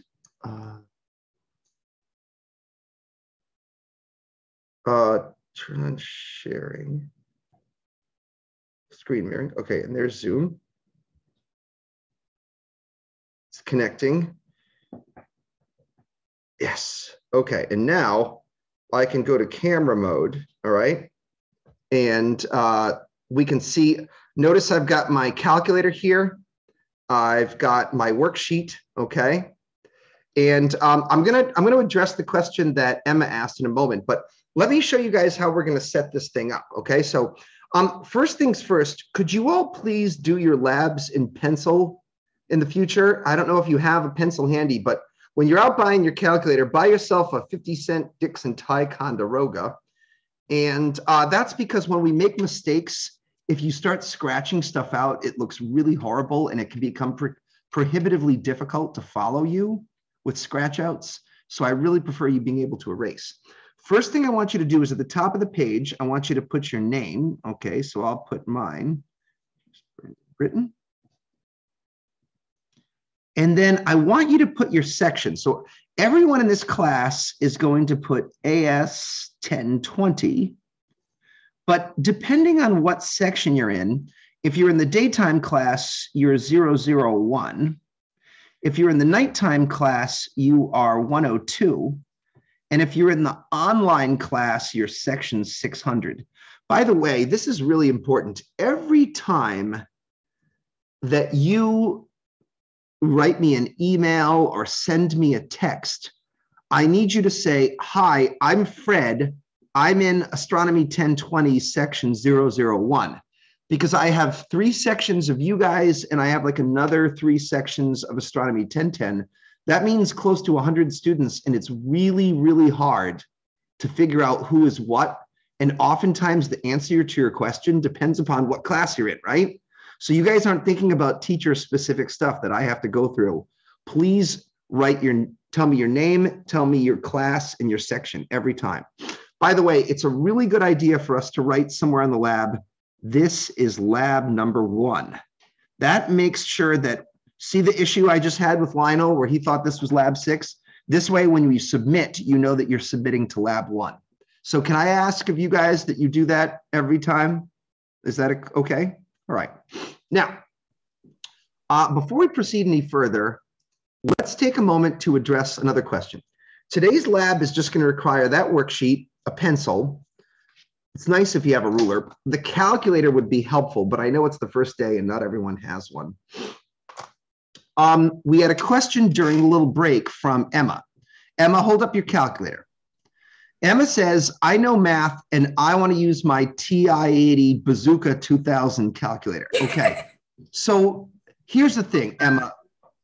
I can't stop you. You can use it if you want, but I don't want to have to be giving a separate set of instructions for you versus the class. So the first question I would ask is, do you know where your 4th root key is on that calculator? Yeah. Okay, then you can probably do this, okay? Okay. And I can help you a little bit, but if everyone has a different calculator, this is going to wicked suck. The smart thing is for everyone to use the Casio FX260. Another thing, Emma, that you're going to miss out on is, I love it when students with some math background, maybe like engineering or science students, take this class, because I think I have something to offer you types as well as a non-science student. But I would love to teach you the pleasures of the Casio FX260, because sometimes, you know, the thing that you have is like a Stinger missile. And if you've got to take down a jet. No, isn't it great? Right, but sometimes you just want to shoot a cowboy, you know, and shooting a cowboy with a Stinger missile is not useful. It's not helpful. I mean, you can do it, but it's vulgar. Sometimes you want your little pea shooter, your little 6-shooter. You want to pull it out, pew, pew, pew. And one of my engineering students loved this thing. He went on to Worcester Polytech as like an aerospace engineer. He's like, these other dingbats were sitting there in their T-85 and I was just punching circles around their ass. That's how I'd like to teach you about that. So Emma, consider the pleasures of the FX260, okay? $8. I'll think about it. Think about it, all right? You might be surprised how much you love it, all right? So now that I've said that, if you must use that calculator, if you know what you're doing and you know where a good litmus test is if you know how to take a fourth root. If you know how to take a fourth root, you could probably use your calculator and be fine. If you do, yeah, not sponsored, exactly. If you don't, please use the Casio. It'll make things, if everyone has a different calculator, this is gonna suck for everyone who watches these videos, okay? All right, let's get down to business today.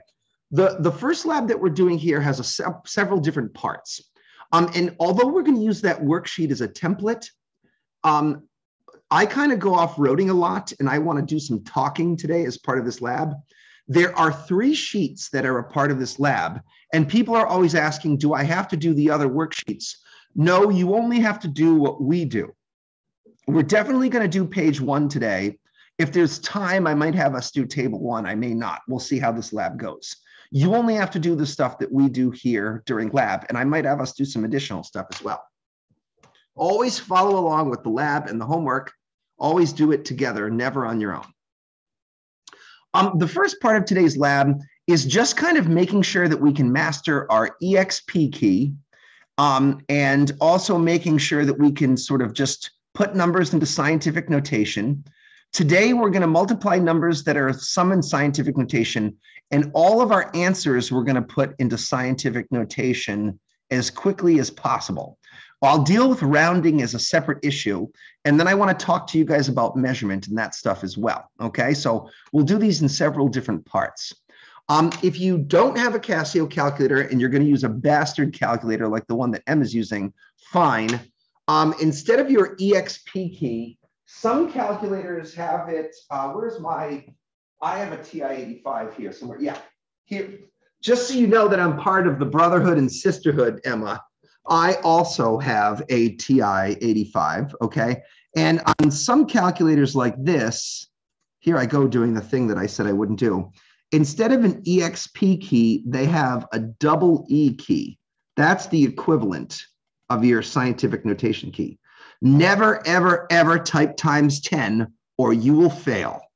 You will fail this class and you will fail as a human being, okay? You use your double E key, or more preferably, you use the EXP key. That's your scientific notation key. That's what we're here to train on today, okay? Let's see if we can get back to my iPhone and let's start doing some work. Okay. So, sorry, stop share. Share to iPhone. Let's make sure this still works. There's Zoom. It's a lot better than it used to be, but it's still glitchy sometimes. All right, that's cool. Can everyone see my paper okay? Yeah? Okay, cool. So let's take a look at our first problem. Like I said, we're going to get our answers into scientific notation. Our job is to multiply 2.0 times 2.8 times 10 to the 5. And so I don't want us to follow the instructions. I want us to just practice with the EXP key. So the way that I would type this in is I would go 2.0. Wait, I got some glare issues. Let me see if I can fix that. All right. Let me try that again. Excuse me, Professor, if we don't have this calculator, what do we do right now?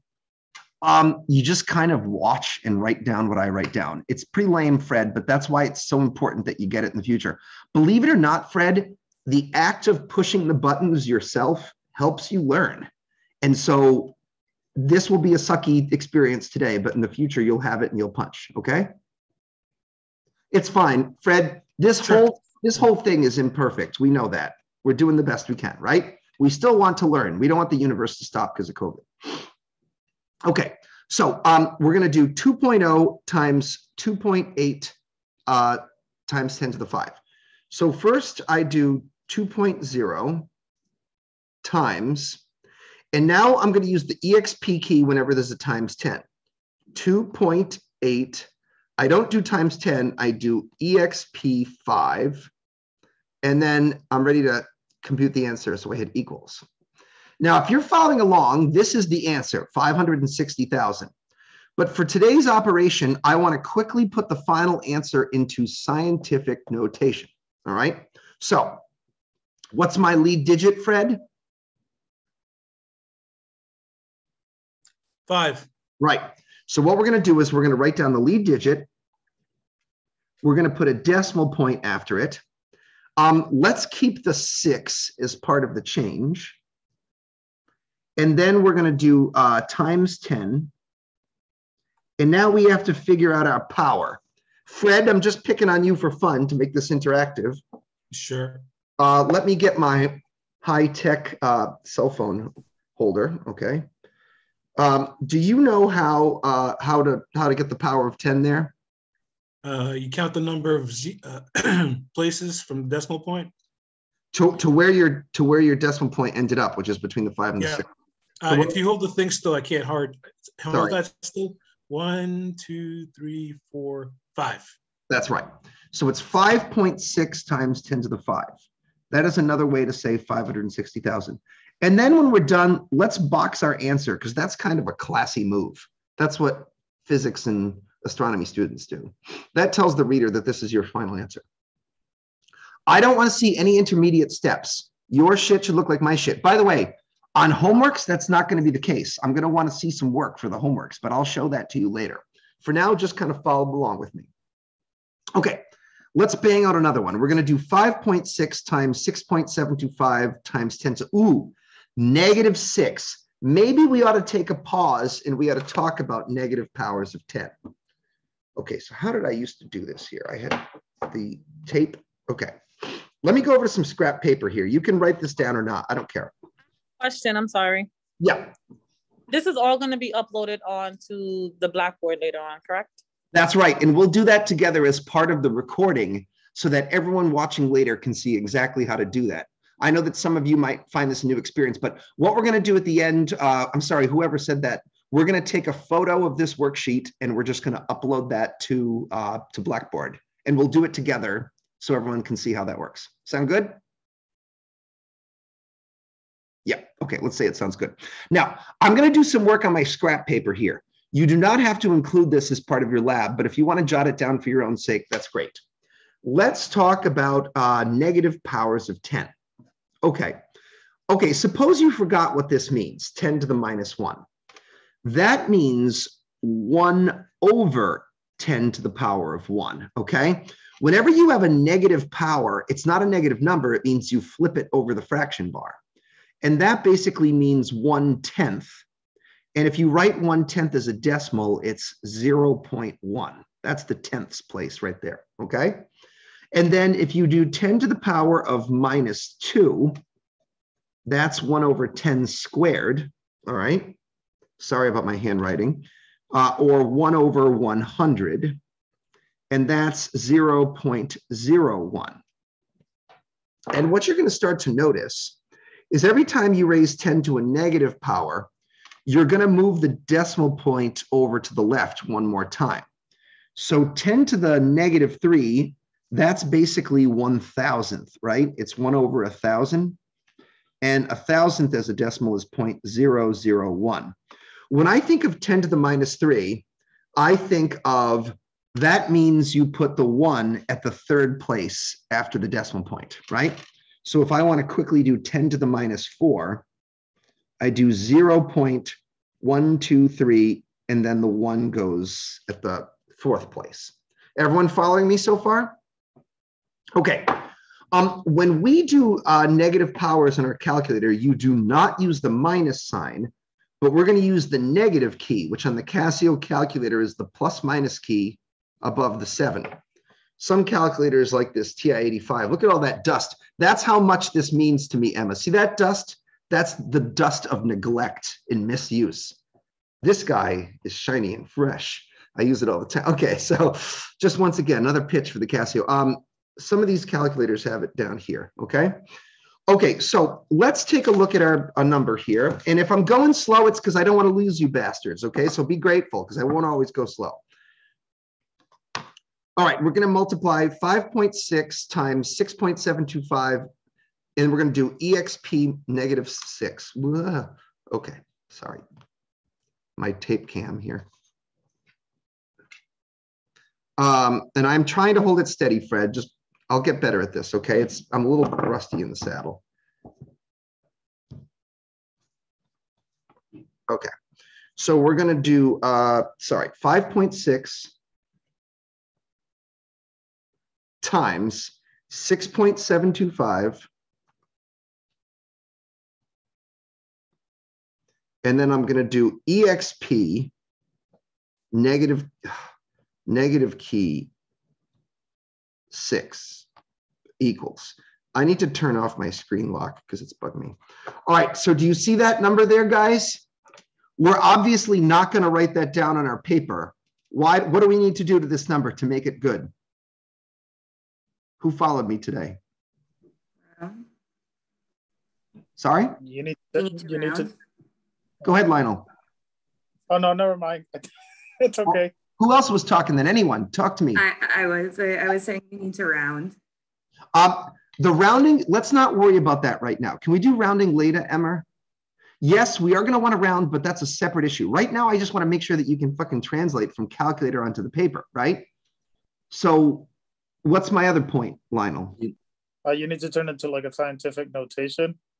Well, this is calculator scientific notation, but I need to turn it into the kind of scientific notation that looks like this. In other words, the point that I'm trying to make is you have to put the times 10. Yeah, that's what I was trying to say. So if I've got 3.766, let's not worry about rounding just yet. And then we're going to do times 10 to the minus 5.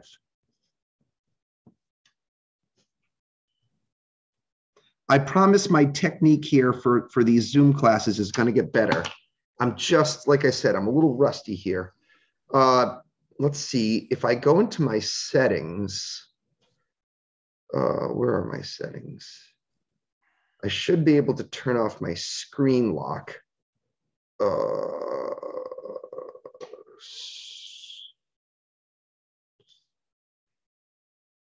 Auto lock, never. I'll regret that later, but for now, that's how it is. Okay. All right. Okay, I'll try to speed this up here. Are we cool, guys? Do you all see that? You have that? Okay. I do have a question. Yeah, go for it, Fred. On that last equation, why didn't you do the math inside the parentheses first?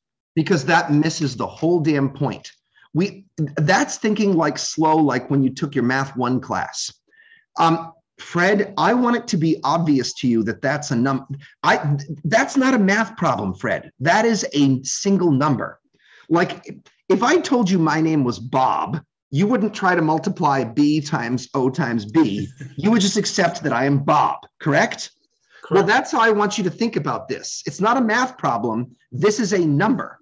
And that number, 6.725 times 10 to the minus 6, what that means to me, to be perfectly honest, is that means 0.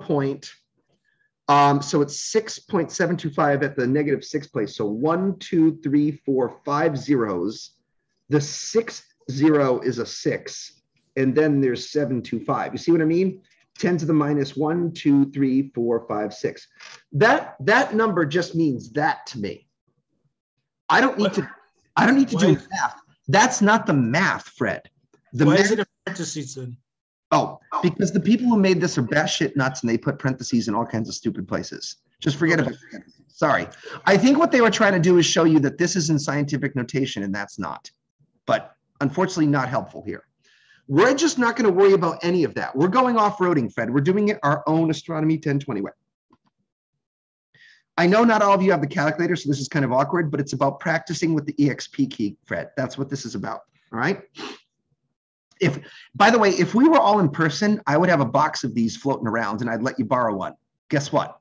Life didn't work like that this time, okay? Sorry. Can we go pick one up from your office? Sorry? I'm sorry, someone asked me a question, but I need you to help. What was it? Oh, no, I was just kidding around because you said you might have a box first. So I said, can we go pick one up at your office? Yeah, you could. But I don't know if they'd even let you in the building. So also I'd need it back. Why don't you just go buy one at Staples, okay? Or the bookstore. Okay. So let's try this next one, Fred. Here comes a whopper. Remember, we're going to punch that in as a number, and then we're going to times that as a number, okay? Every time you see times 10, we're going to replace it with EXP. Anyone who types times 10 is a loser. You've got no place in this class, all right? So let's do this right. So we got 3.77, 3.77, and then we're going to do EXP5 times, notice how it put that right into the number version for me, 4.8 EXP3, and now we just hit equals. Boom. So there's our answer. So hey, Vincent, you want to party for a second? Should we talk about this? You want to talk to me, Vincent? Why not, right? Yeah. All right, let's try to be brave. I know it sucks to be on the spot, but can you help me put that number into scientific notation? Let's focus. What's your lead digit? 1. Okay, so let's start with the 1. Now, we're not going to worry about rounding just yet. Put a decimal point. What do you want to keep after that? Maybe the 8096. Sure, that sounds fine for now. Later on, we'll talk about rounding. I want that to be a separate issue. 8096. Now, of course, Vincent, we need our times 10. And if I try to hold it steady again, do you think you can get the power of 10 by counting how many times? Is it times 10 to the 5th? No, because although you did write down the 6, you've actually moved the decimal place to between the 1 and the 8. So you got to keep moving until you get to the 1 and the 8, between the 1 and the 9. That's right. So it's, let me just show how Vincent got that for everyone. 1, 2, 3, 4, 5, 6, 7, 8, 9. Emma, if you know how to do this stuff, don't worry. We're going to go faster eventually, but right now we're starting slow. Okay, we got to get everyone on the same page here. That's how we're going to put that 1.896. All right, cool. So everyone write this down. All right, now let's just kind of go faster. Let's do another one. 5.29 EXP3 times 6.8 EXP minus 7. So 5.29, sorry. Let me try that again here. 5.29 EXP3 times 6.8 EXP negative key 7 equals. Okay, so you can see they've already put it into scientific notation mode. Anytime your calculator shows a number up here, that means you are in scientific notation. So we'll just write it down, 3.5972, no rounding yet.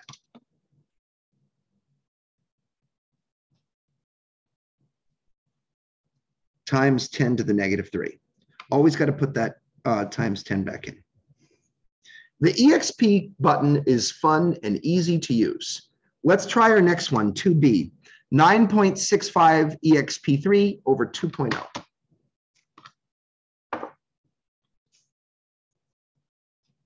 Always catching glare here. 9.65 EXP3 divided by 2.0 equals. Okay, got to put that into scientific notation. Josh Dean, are you down to chat me here? Yeah. All right, help me put that into scientific notation like a big boy. I would do 4.8 times 10 to the second. Careful. If you're putting the decimal place between the 4 and the 8, as you should, then notice that you've actually moved 1, 2, 3 places. Mm-hmm. Okay, so learning lesson there. So it's, if you want to round it, that's fine. Times 10 to the 3rd, right, buddy? Yeah. Okay, that's fine. Wrong answers are helpful too. Okay, now let's do this next one. So 5.6 EXP5 divided by 1.6 EXP5. I'm so awkward at this. I used to be so good. So 5.6 exp5 divided by 1.6 exp5 equals. Okay, now that is the correct answer, but today we're trying to put all of our answers into proper form of scientific. And what I mean by proper form is you've got like a lead digit, right? And then you carry some change, whatever it is. That's what I would call proper form. Even the number 3.5 can be put into scientific notation. Does anyone know how? Caitlin, you want to try? I could be wrong, but wouldn't it be 3.5 times 10 to the first power? Unfortunately, no, and here's why. If you did 3.5 times 10 to the 1, 10 to the 1 is 10, right, Caitlin? And 3.5 times 10, that would be 35. But we don't have 35. We have 3. Oh, you would move it over. You would move over the decimal point 1. No. That's not okay either, because this is not good form of scientific notation, because your lead digit cannot be 0. So that's not considered cool. That's uncool. What if we tried it in a different way? Caitlin, what's our lead digit? It's 3. And we already have a decimal point after that. So let's just write it down. So let's just do 3.5. We know there's a times 10. And now the right thing to do, Caitlin, is to ask, how many times did I move the decimal place? You didn't move it. It's 1 technically.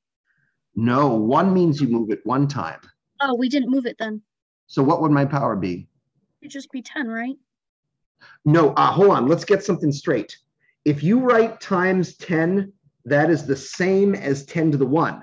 Remember, the default number in algebra is 1, not 0, right? Mm-hmm. So you'd have the same problem. 10 to the 1 would give you 35. You moved it how many times? I think I saw Fred mouth. It'd be 0. That's right, because 10 to the power of 0 is 1, right? 1, yep. Now that might seem weird, but that's the right way to write 3.5. Yep, that's 0. Remember that 10 to the power of 0 is 1. We talked about that earlier, correct? All right, let's do the next one. 3.2 exp9 over 2.4 exp5. So 3.2 exp9 divided by 2.4 exp5. Holy moly, what are we going to do here? Why don't you do 1, Yep. 2, 2? You would move the decimal point to right after the 1, because your 1 would be your leading point, and then you would do 3 with a line up the top of 3. Oh gosh, look, yeah. I know that's what they taught you in math class, right? 3 forever, right? That's fine if you're a mathematician and you don't have any real work to do. But science, my friends, is concerned with the art of measurement. And this is going to lead us to a much bigger issue. For now, Caitlin, let's just leave 1, 3 there. If we don't know what to do, round to 2 figures. Let's put in our 10. And what would my power be? Can you at least give me the power? Hold on, let me count. 1, 2, 5, 6, 7, 8. Wouldn't it be 9? No. You've made a very important mistake. It's 4. Is it 4? It's 4 because you would move it 4. You started there. You don't count from back here. You count from where the decimal place is, right? So you moved it 1, 2, 3, 4 places. Yeah, it'd be 4. My bad. That's okay. That's why we're doing training. It actually is more helpful for people to see those common mistakes. So you're doing me a favor in a way. Okay, for now, let's leave it at that, and let's put D on pause. This is going to enter into another part of our lab where we kind of talk about some cool stuff that I'm interested in, okay? The question that we're trying to address is how many 3s are really necessary? And Emma, that's related to your discussion about rounding that you touched on, okay? Part of today's lab is practicing with scientific notation. part of today's lab is, can you handle using the EXP key? Okay.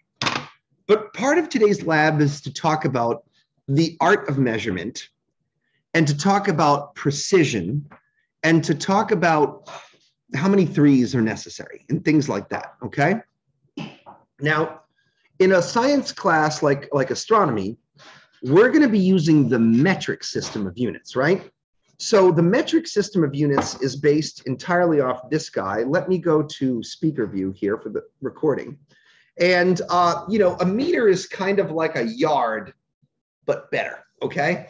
A person is approximately 2 meters tall. So you'll notice that if I put the meter stick on the ground, it goes up to about belt height on me. That's a good reference for a meter. It's about the height of your belt from the ground. And the meter contains within it smaller subdivisions. Okay, so my autofocus isn't working the wrong way now. All of these little ticks that you see here are these big ones are centimeters and the little ones are millimeters. Why don't we try to go back over to my iPhone for a second, because I want to talk to you guys about the art of measurement in the metric system. So if you can bear with me, I know this is a little awkward. Share to iPhone again.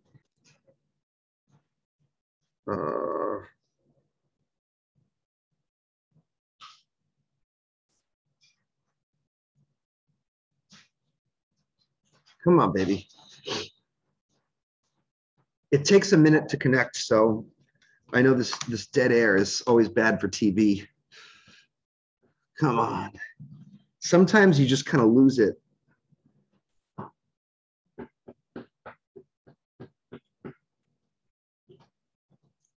Fudge. I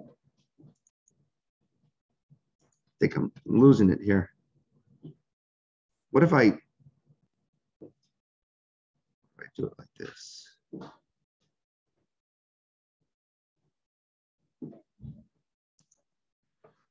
Okay. All right. I'm failing.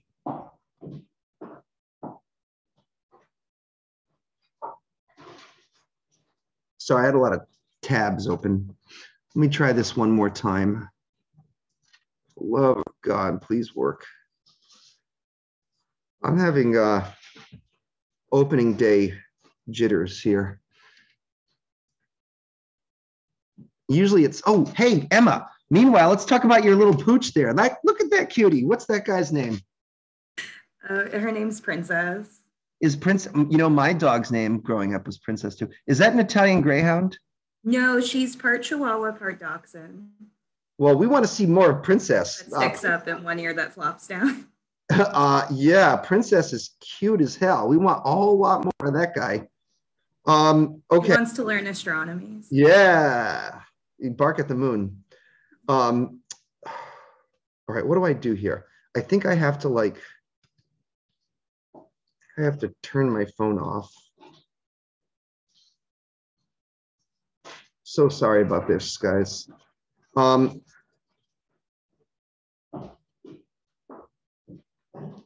Now I turn it back on.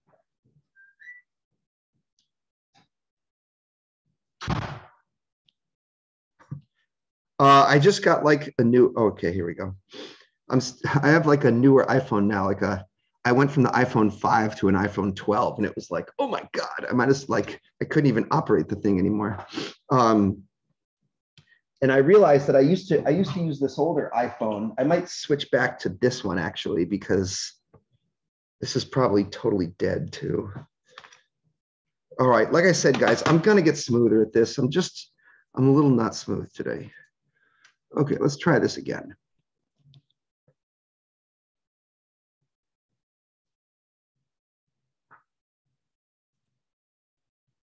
Okay.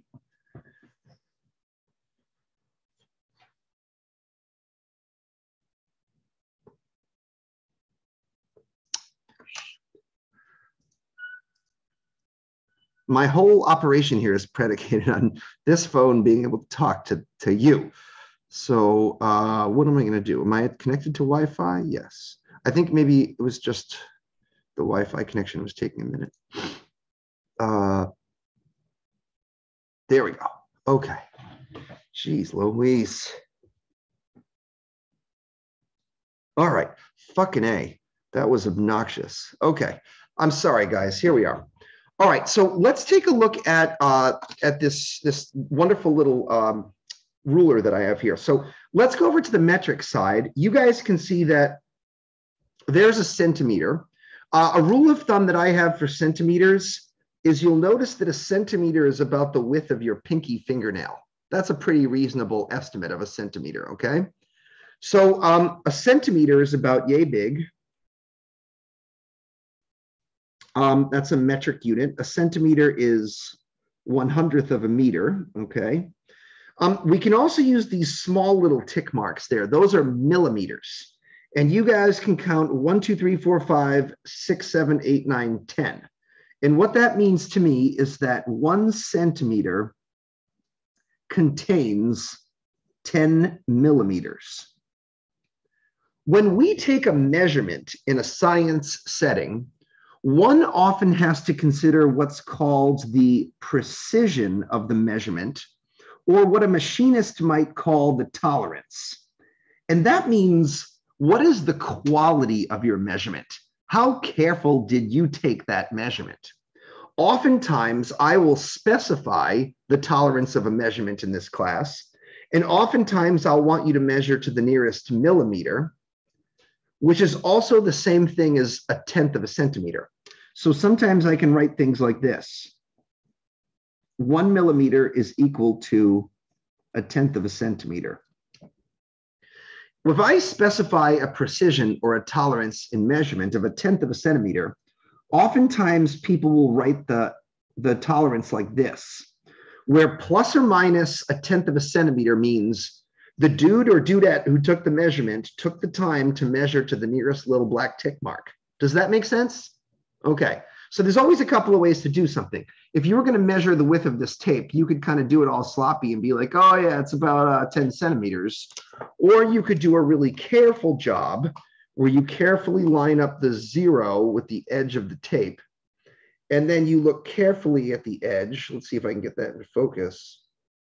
Sorry, contrast is a bitch here. Okay, so maybe I shouldn't have chosen this clear tape as my best thing here. Focus, come on.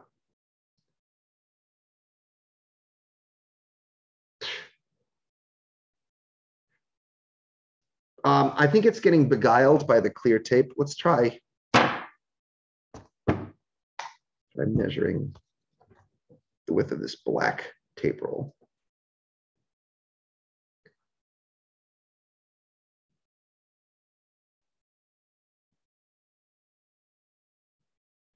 You guys will notice if I take a measurement to the nearest 1/10 of a centimeter, can you see how we're not quite at 14, but we're roughly 1 tick beforehand? That's measuring to the nearest 1/10 of a centimeter. We have to talk about this stuff, believe it or not. This is not obvious shit. Okay. Anytime you take a measurement, and by the way, every number that you will ever encounter in your life, whether it's the number of pennies in your bank account, the number of teeth in your head, or whatever, every number is ultimately a measurement. And science, my friends, including astronomy, is all about the art of measurement. That's what this shit is all about. That's what makes science different than other disciplines, is we measure things and we report our measurements as faithfully as we can, okay? Let's say I were to take a measurement of myself. It might be helpful to have a 2-meter stick here. I think, one sec, guys.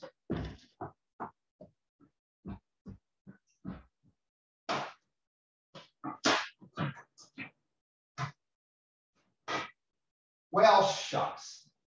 I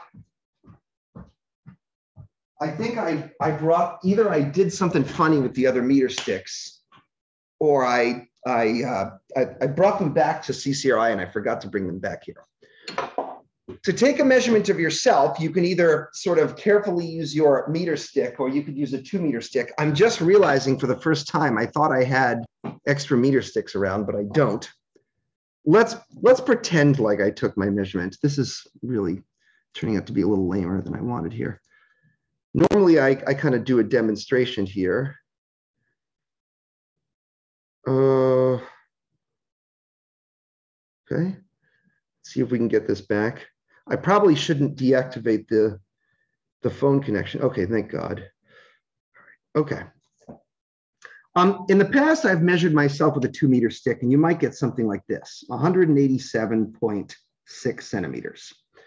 Every time you write a number down, you are inherently telling other people about how carefully your measurement was done. For instance, if I were to record this number, like on a stone tablet, and I buried it in the desert somewhere, future archaeologists could dig that tablet up. And if they figured out that I was measuring the height of a person, they would notice, look at this dude here. He took the time to measure himself to the nearest 1/10 of a centimeter. He did a good workman-like job, and he took the measurement to the nearest little black tick mark that his meter stick had. That's pretty cool. And in other words, this number tells you how tall I am to within a 1 millimeter precision.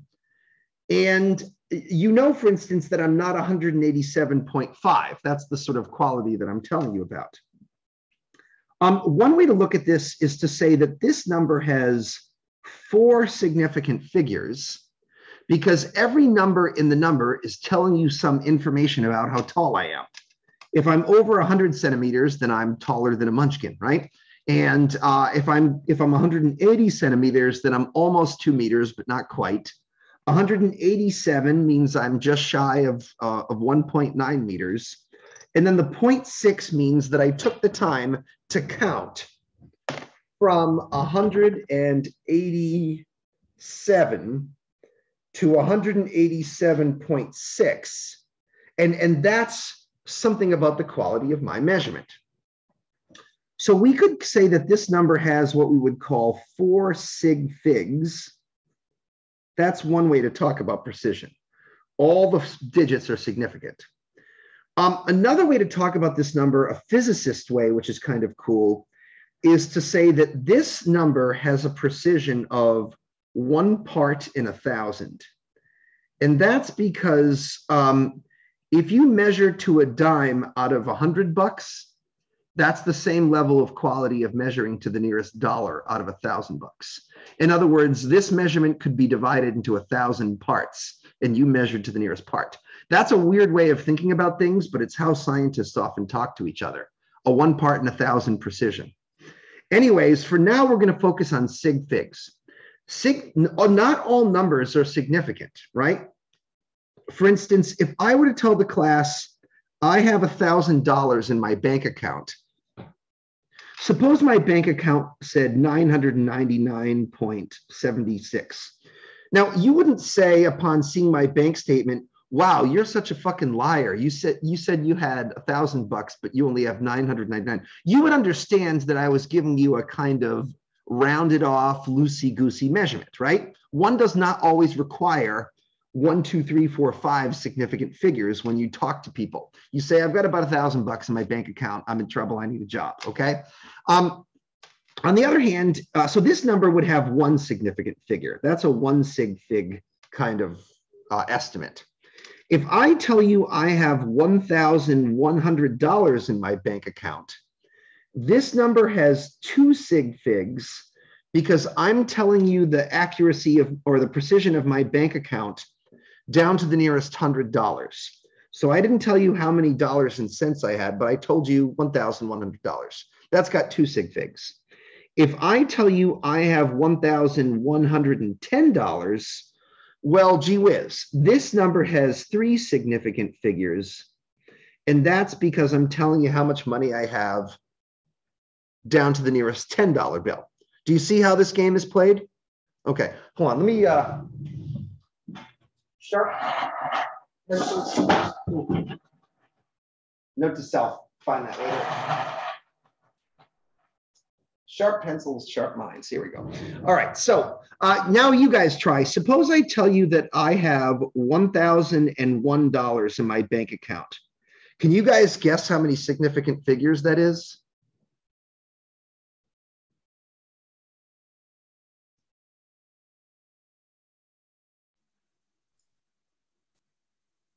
Four? Yeah, very good. Fred, in this case, the zeros are significant. And the reason why is because I'm giving you a 1 part in 1,000 precision estimate. I'm telling you how much dollars I have to the nearest dollar out of 1,000. That number has 4 significant figures. Now, sometimes zeros are significant, right? And sometimes they are not significant. And understanding the difference is kind of important in a science class. To help you understand this, perhaps we could consult the official tome that physicists obey, the Bevington and Robinson data analysis. I didn't think about this until right now, but I might have that somewhere. Oh, here we go. Data reduction and error analysis for the physical science. I don't know what you nerds have on your bookshelf, but I bet you don't have that one. Okay, so this is the official book that I was trained on. It's nice to sort of share my library with you guys. That's one of the fun things about this pandemic. And they talk a little bit about the chapters for the pros start same way that our chapters do. They start talking about accuracy versus precision, right? This data is accurate, but not precise. This data is precise, but not accurate. Precision is about reproducibility. And they do a little thing on significant figures and rounding. And I want to sort of check this out here. So if you have a number like 1001, they say the leftmost non-zero digit is the most significant digit. That's our lead digit. They say if there's no decimal point, the rightmost non-zero digit is the least significant digit. So that would be our 1. That's our least significant digit. They say if there is a decimal point, the rightmost digit is the least significant, even if it is a 0. We'll talk about that in a moment. All digits between the lead digit and the least significant digit are significant. And then they give you a wonderful little example here. They say, for example, the following numbers each have 4 significant digits. 1, 2, 3, 4 is 4 sig figs, but so is 123,400. That's 4 sig figs. 123.4 is 4 sig figs. Oh, look, they used my number. 1,001 is 4 sig figs. 1,000 with a decimal point is 4 sig figs because of the decimal point. But look at this one over here. 0.0001010. Those 4 digits are significant digits, but these are not. So this number has 4 sig figs. Also, the number 100.0 has 4 sig figs. To be honest, this sig fig shit, as you see, can get kind of confusing. In general, in our class, when we're in doubt, we're going to round to 2 digits of significance. But this one time, I'm trying to teach you how to do it, okay? Now, what's cool about scientific notation is that scientific notation will strip away the bullshit numbers, the not significant digits, and it tends to only keep the significant figures behind. For instance, suppose we consider the number 1,100. Can you guys remind the class how I would put that into scientific notation? What would that be?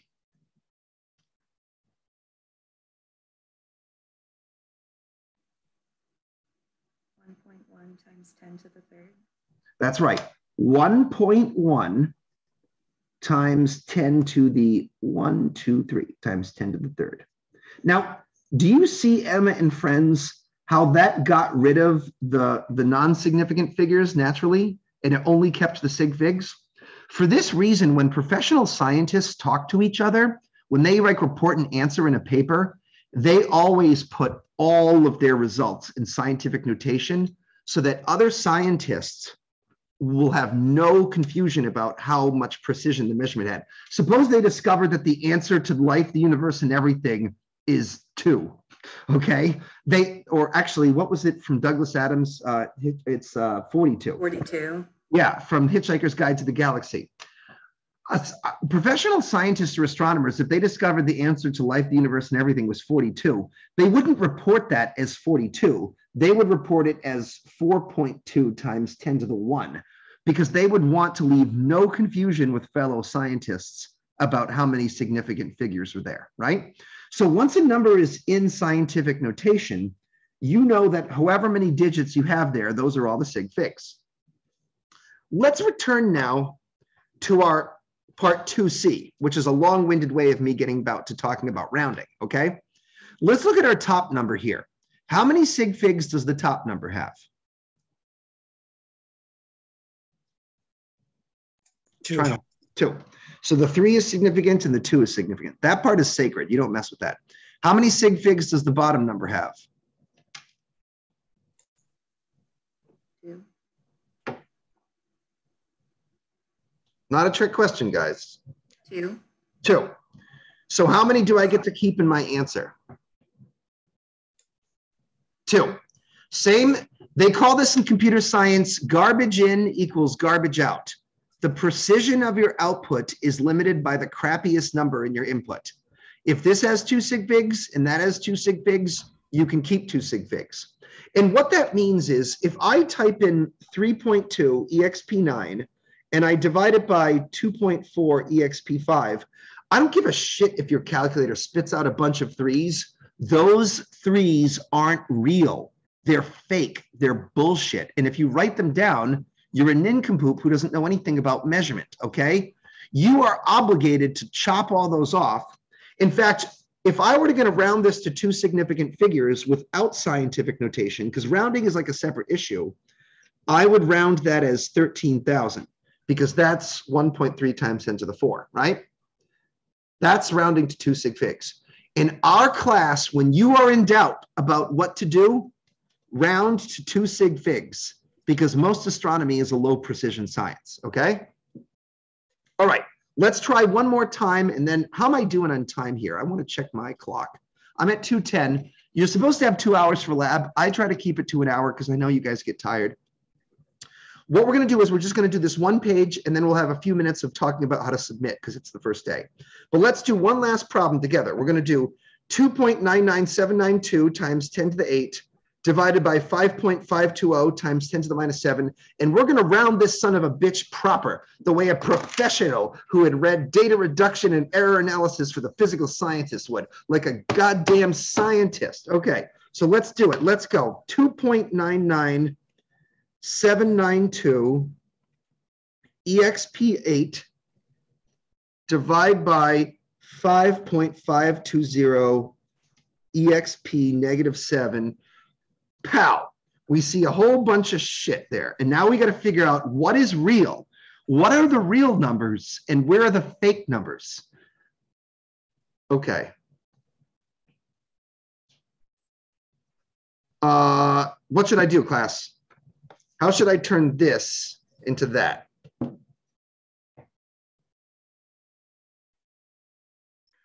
How many sig figs are on the top? 2.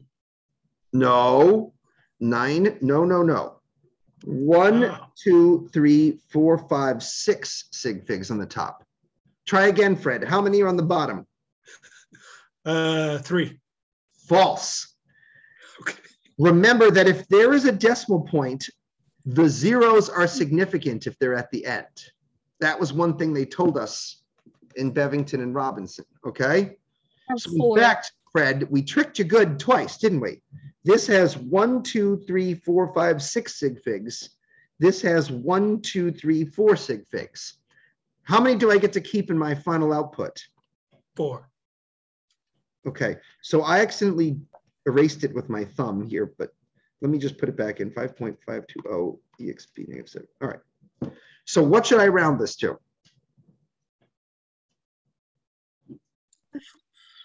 5.431 0. 0.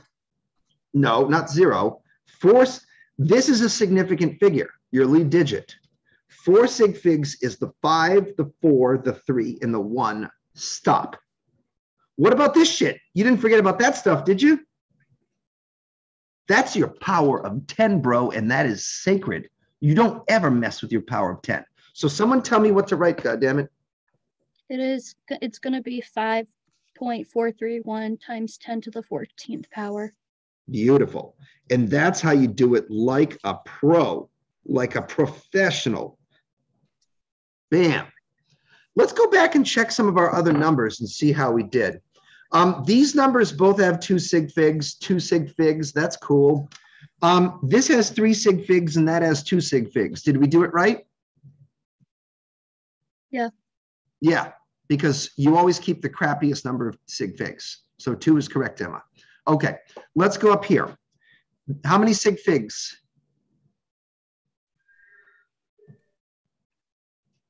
Sorry, I'm getting shitty focus issues. Hold on a sec. I'm going to try to, I got to steady this so that my delirium tremens don't mess up the screen. Okay, so how many sig figs? 3. How many sig figs? 2. So what should we have kept? 3.5. Are you rounding bad, Caitlin? Are you being a bad rounder on the job? That's not 3 point. If you chop the fuck, if you chop the number there, is 59 cents closer to 50 cents or 60 cents? It'd be 3.6 times 10 to the negative third power. That's how you round like a damned pro. That's what our final answer should have been. So let's, all right, I told you not to do this, but now we're doing it. Let's cross that out. Okay. How about up here? How many sig figs in 1C? 3. Here? 2. What should I have rounded it to? 1.8. Times 10 to the 9. How do I say that in plain English? How do I say that number? 1.8 times 10 to the 9th power. Or you say 1.8 billion, because I told you all during lecture that 10 to the 9 is billion. That's 1.8 billion. Okay, fine. Okay, how about up here? 2 sig figs, 4 sig figs. How many do I keep? 2. 2. And so what do you round that to? 0.8. Sorry? 3.8. But you have to include the power because that's sacred. Yeah, times 10 to the, what was it, negative 5th power? Yeah. And then up here, we got 2 and 2 and 2, so that's cool. Do you guys see how when you're in doubt about what to do, most of the time 2 sig figs is the right way to go? That's how we're going to do things. Now listen, we're going to have a rule in this class, and I want you guys to remember this. We have to talk about this at the beginning of next lecture. From now on, there's a rule in this class. And the rule goes like this. Any number that is greater than 1 million or 10 to the power of 6 must be in scientific notation, okay? I'm going to make that a hard and fast rule. Any number greater than 10 to the power of 6 must be in. So in other words, I'm cool with you guys writing 999,999. But as soon as you cross over to 1 million, I want to see 1 times 10 to the 6. Cool beans? All right. Now look, because it took a while, opening day jitters and all, this here, this is going to be your first lab, 10 out of 10 points that you turn in. I want to make sure that you've got all your proper answers down. So you guys got all this stuff? Okay. Don't forget your name, your section, and lab 1. Now, what we do now is you can try it together, take a photograph of this page, click, and then let's see if we can upload it to Blackboard together, okay? So we'll be ending soon. I know you're probably kicked here. So once you take a picture, sometimes doing this from your phone can lead to troubles. It usually works better if you do it from your computer. Go to Lab tab, go to Lab 1, powers of 10. By the way, some people have figured out how to upload like a PDF. PDFs work really well, but so do JPEGs and stuff. So you browse your local files, you click the picture wherever it is, and you upload it. So I think before we end class, we should all try to go and look at, I want you guys to see what I see on my side of the page. So that's going to help you guys figure out what to do. So when I go to grade for you guys, I go to my grade center, okay? And then I have a section called needs grading. No one has submitted anything yet. Can you guys do that for me? Can you guys submit this assignment? You only need to do the first page. Don't worry about page 2 and 3. We didn't get to it, that's fine. The whole time I did my assignment in my notebook, if you don't mind. That's, oh wait, who's talking to me right now? Lionel. Lionel, I think it's great that you did your whole assignment in your notebook.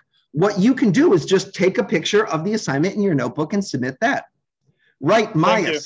Same thing with you. Honestly, that's the way I would do it. If I was doing this class as a student, I would put all of my lecture notes and I would put all of my homeworks and labs in the damned notebook, and then I would just take a picture and submit the picture each time. That would be like the wicked simplest way to do this.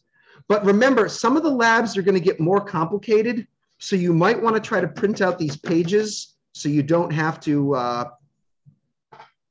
Yeah, I'm gonna head down to like a local library and print them all out for the semester. Yeah, it's only a few pages. And don't forget, you might want to print the questions too. That could be helpful. So what I mean is the labs that you have here, these things, shit, Blackboard's doing his thing again. What are you guys? You're 10-20-001. The labs have like a PDF usually with them that you might want. But for the homeworks, if you can spend the extra dimes, you might want to print out the questions for the homeworks, which we'll be doing starting on Thursday, okay? Okay, sounds great. Hey, let's talk about a couple of things while I'm waiting for you guys to upload. Each week, we have a lecture and a lab on Tuesday, then we have a lecture and a homework on Thursday. I want you guys turning in your lab and your homework by, say, Friday or Saturday at the latest. And what I'm going to do is I'm going to grade everybody for the week. Daytime, nighttime, and online, I'm grading you guys on Sunday. And then I want to put that behind us and move on to the next week. I don't want you sons of bitches trying to submit everything to me at the last day of class. I will kill you, all right? I will zero you out. Do you understand? So this is important because if you're watching later in the night class, if you're doing this online at random hours of the day and night, I need you to get one lab and one homework done per week. Can we all try to make that promise? Something really crazy happens, you get COVID, you're intubated, we'll try to work something out. But for the most part, I want everyone turning in one homework and one lab per week. That's your benchmark. And I'll do it with you. You just got to hang out with me. Awesome. Okay. So did anyone submit? I want to see if I just want to see how people's things are looking. And I want to see if it's acceptable or not. Sorry, I got to go to needs grading. Oh, awesome. You guys have been busy. So let's check out people's submissions and see how they're looking. By the way, sometimes people, if it doesn't complete, it'll end up as like in progress. I bet we probably have one person who's in progress here. Make sure that your actual thing is completed, not in progress. Because if you're in progress, I won't be able to, this sometimes says in progress. I won't see you in my needs grading and I'll miss you. All right, let's see how people's submissions are looking. If you don't mind, this will be helpful for students watching later on, okay? So, okay, it's blue, but Josh, I can see it and I can work with that, okay? I'll probably give you a 10 out of 10 for that. I do wish you had rounded this. Did you see how I rounded those two? Josh got lazy. He didn't finish the fucking job. I don't know, Josh, maybe I'll take off a point because I'm feeling irritable today. I don't know why you wouldn't do every single thing that I did. That was probably a mistake. Maybe consider, submitting that again with the little corrections I made. Okay, let's see what else. Oh, thank you very much, Emma, for giving me a sideways assignment. I love grading like this. Maybe you could figure that out. Hit the rotate button or something, okay? Check yourself before you rotate yourself. All right, so here we go. Ashley wrote hers out, and Ashley, this is plenty acceptable. Like I said, some of the labs are going to get more elaborate than this, and this is going to become more difficult, but this is a plenty good submission, and I love it. 10 out of 10 for you. Vincent, beautiful. Vincent, picture, perfect, operation. He even did all the little things that I did. 10 out of 10, gold star for Vincent. Okay, so do you guys start to see what I'm looking for here? You getting a sense of it all? Try not to have it rotated if you can help it. This is plenty good, Paige. Paige, this is beautiful. I like what you did. Okay, yep, looking good. So try not to have it sideways. I can handle it blue, Josh, but you better have all the little corrections that I did. Okay, this is the kind of stuff that I don't love. Scratchy, scratchy, scratchy, scratchy. You can't figure out what's going on. I don't know why you're doing. You do it this time. Okay. As you did it, you were like, okay, this one time. This one, you're right, Fred. Okay, I'm teasing you, Fred. But Fred, could you get a pencil? Make a 25-cent investment in your life. Get a pencil, get a calculator, get a ruler. You're going to love it. Okay. But Fred, you're right. This will be a 10 out of 10, a begrudging 10 out of 10. Scratchy, scratchy, don't like that, but I'll put up with it for now because it's, you know, the first day and all. Henna, if I'm saying that correctly, Henna's got 2 pages here. That's cool. I can work with you. Yeah, Henna, I like this. Okay, nice, neat handwriting. Wonderful. I think it's helpful for you guys to see some different examples of different submissions because I didn't understand when I was a student what it's like to be a teacher. I of course do now, but it's very helpful for you to get inside the mind of a teacher so you know what pisses us off and what doesn't. In general, you try not to piss us off. Okay, so I hope that was helpful to you guys. I am going to meet the nighttime class at 6 p.m. Caitlin, will you join in for a little bit so you can be part of that class discussion? Basically, I'm just going to say to everyone, join us during the day or watch the video at night so I don't have to repeat myself, okay? Yeah, that's fine. And I also wanted to remind you that we also have a meeting as well. All right, Caitlin, we're going to do that meeting after everyone, after we stop this thing, okay? In fact, Caitlin, I might actually have us do do you have an iPhone where we could FaceTime? That would be great because I want to start rendering this video so I can upload it for our night class. So in fact, yeah, I have both an iPad and an iPhone, so we're good. Okay, so wait, Caitlin, here's, and this is for everyone, really. You guys, there's no secret. I'm giving you my number. So when we end class, I want you to FaceTime me, and then we can have an interface about that private subjects. Okay, and then the rest of you guys, are you good? Do you feel good about what's happening? I'll try not to have as much glitchy stuff going on with the focus and stuff. I was good once. I will get good again. Lecture, then we did a lab today. Have your calculators and a ruler and a pencil for Thursday, and we're going to be doing homework 1 at the end. Sound like a plan? All right. Awesome hangs, guys. Great to talk to you, Mikey. I'm only an email or a phone call away if you need me. I'll catch you all on the flip side. Till Thursday. I have a quick question about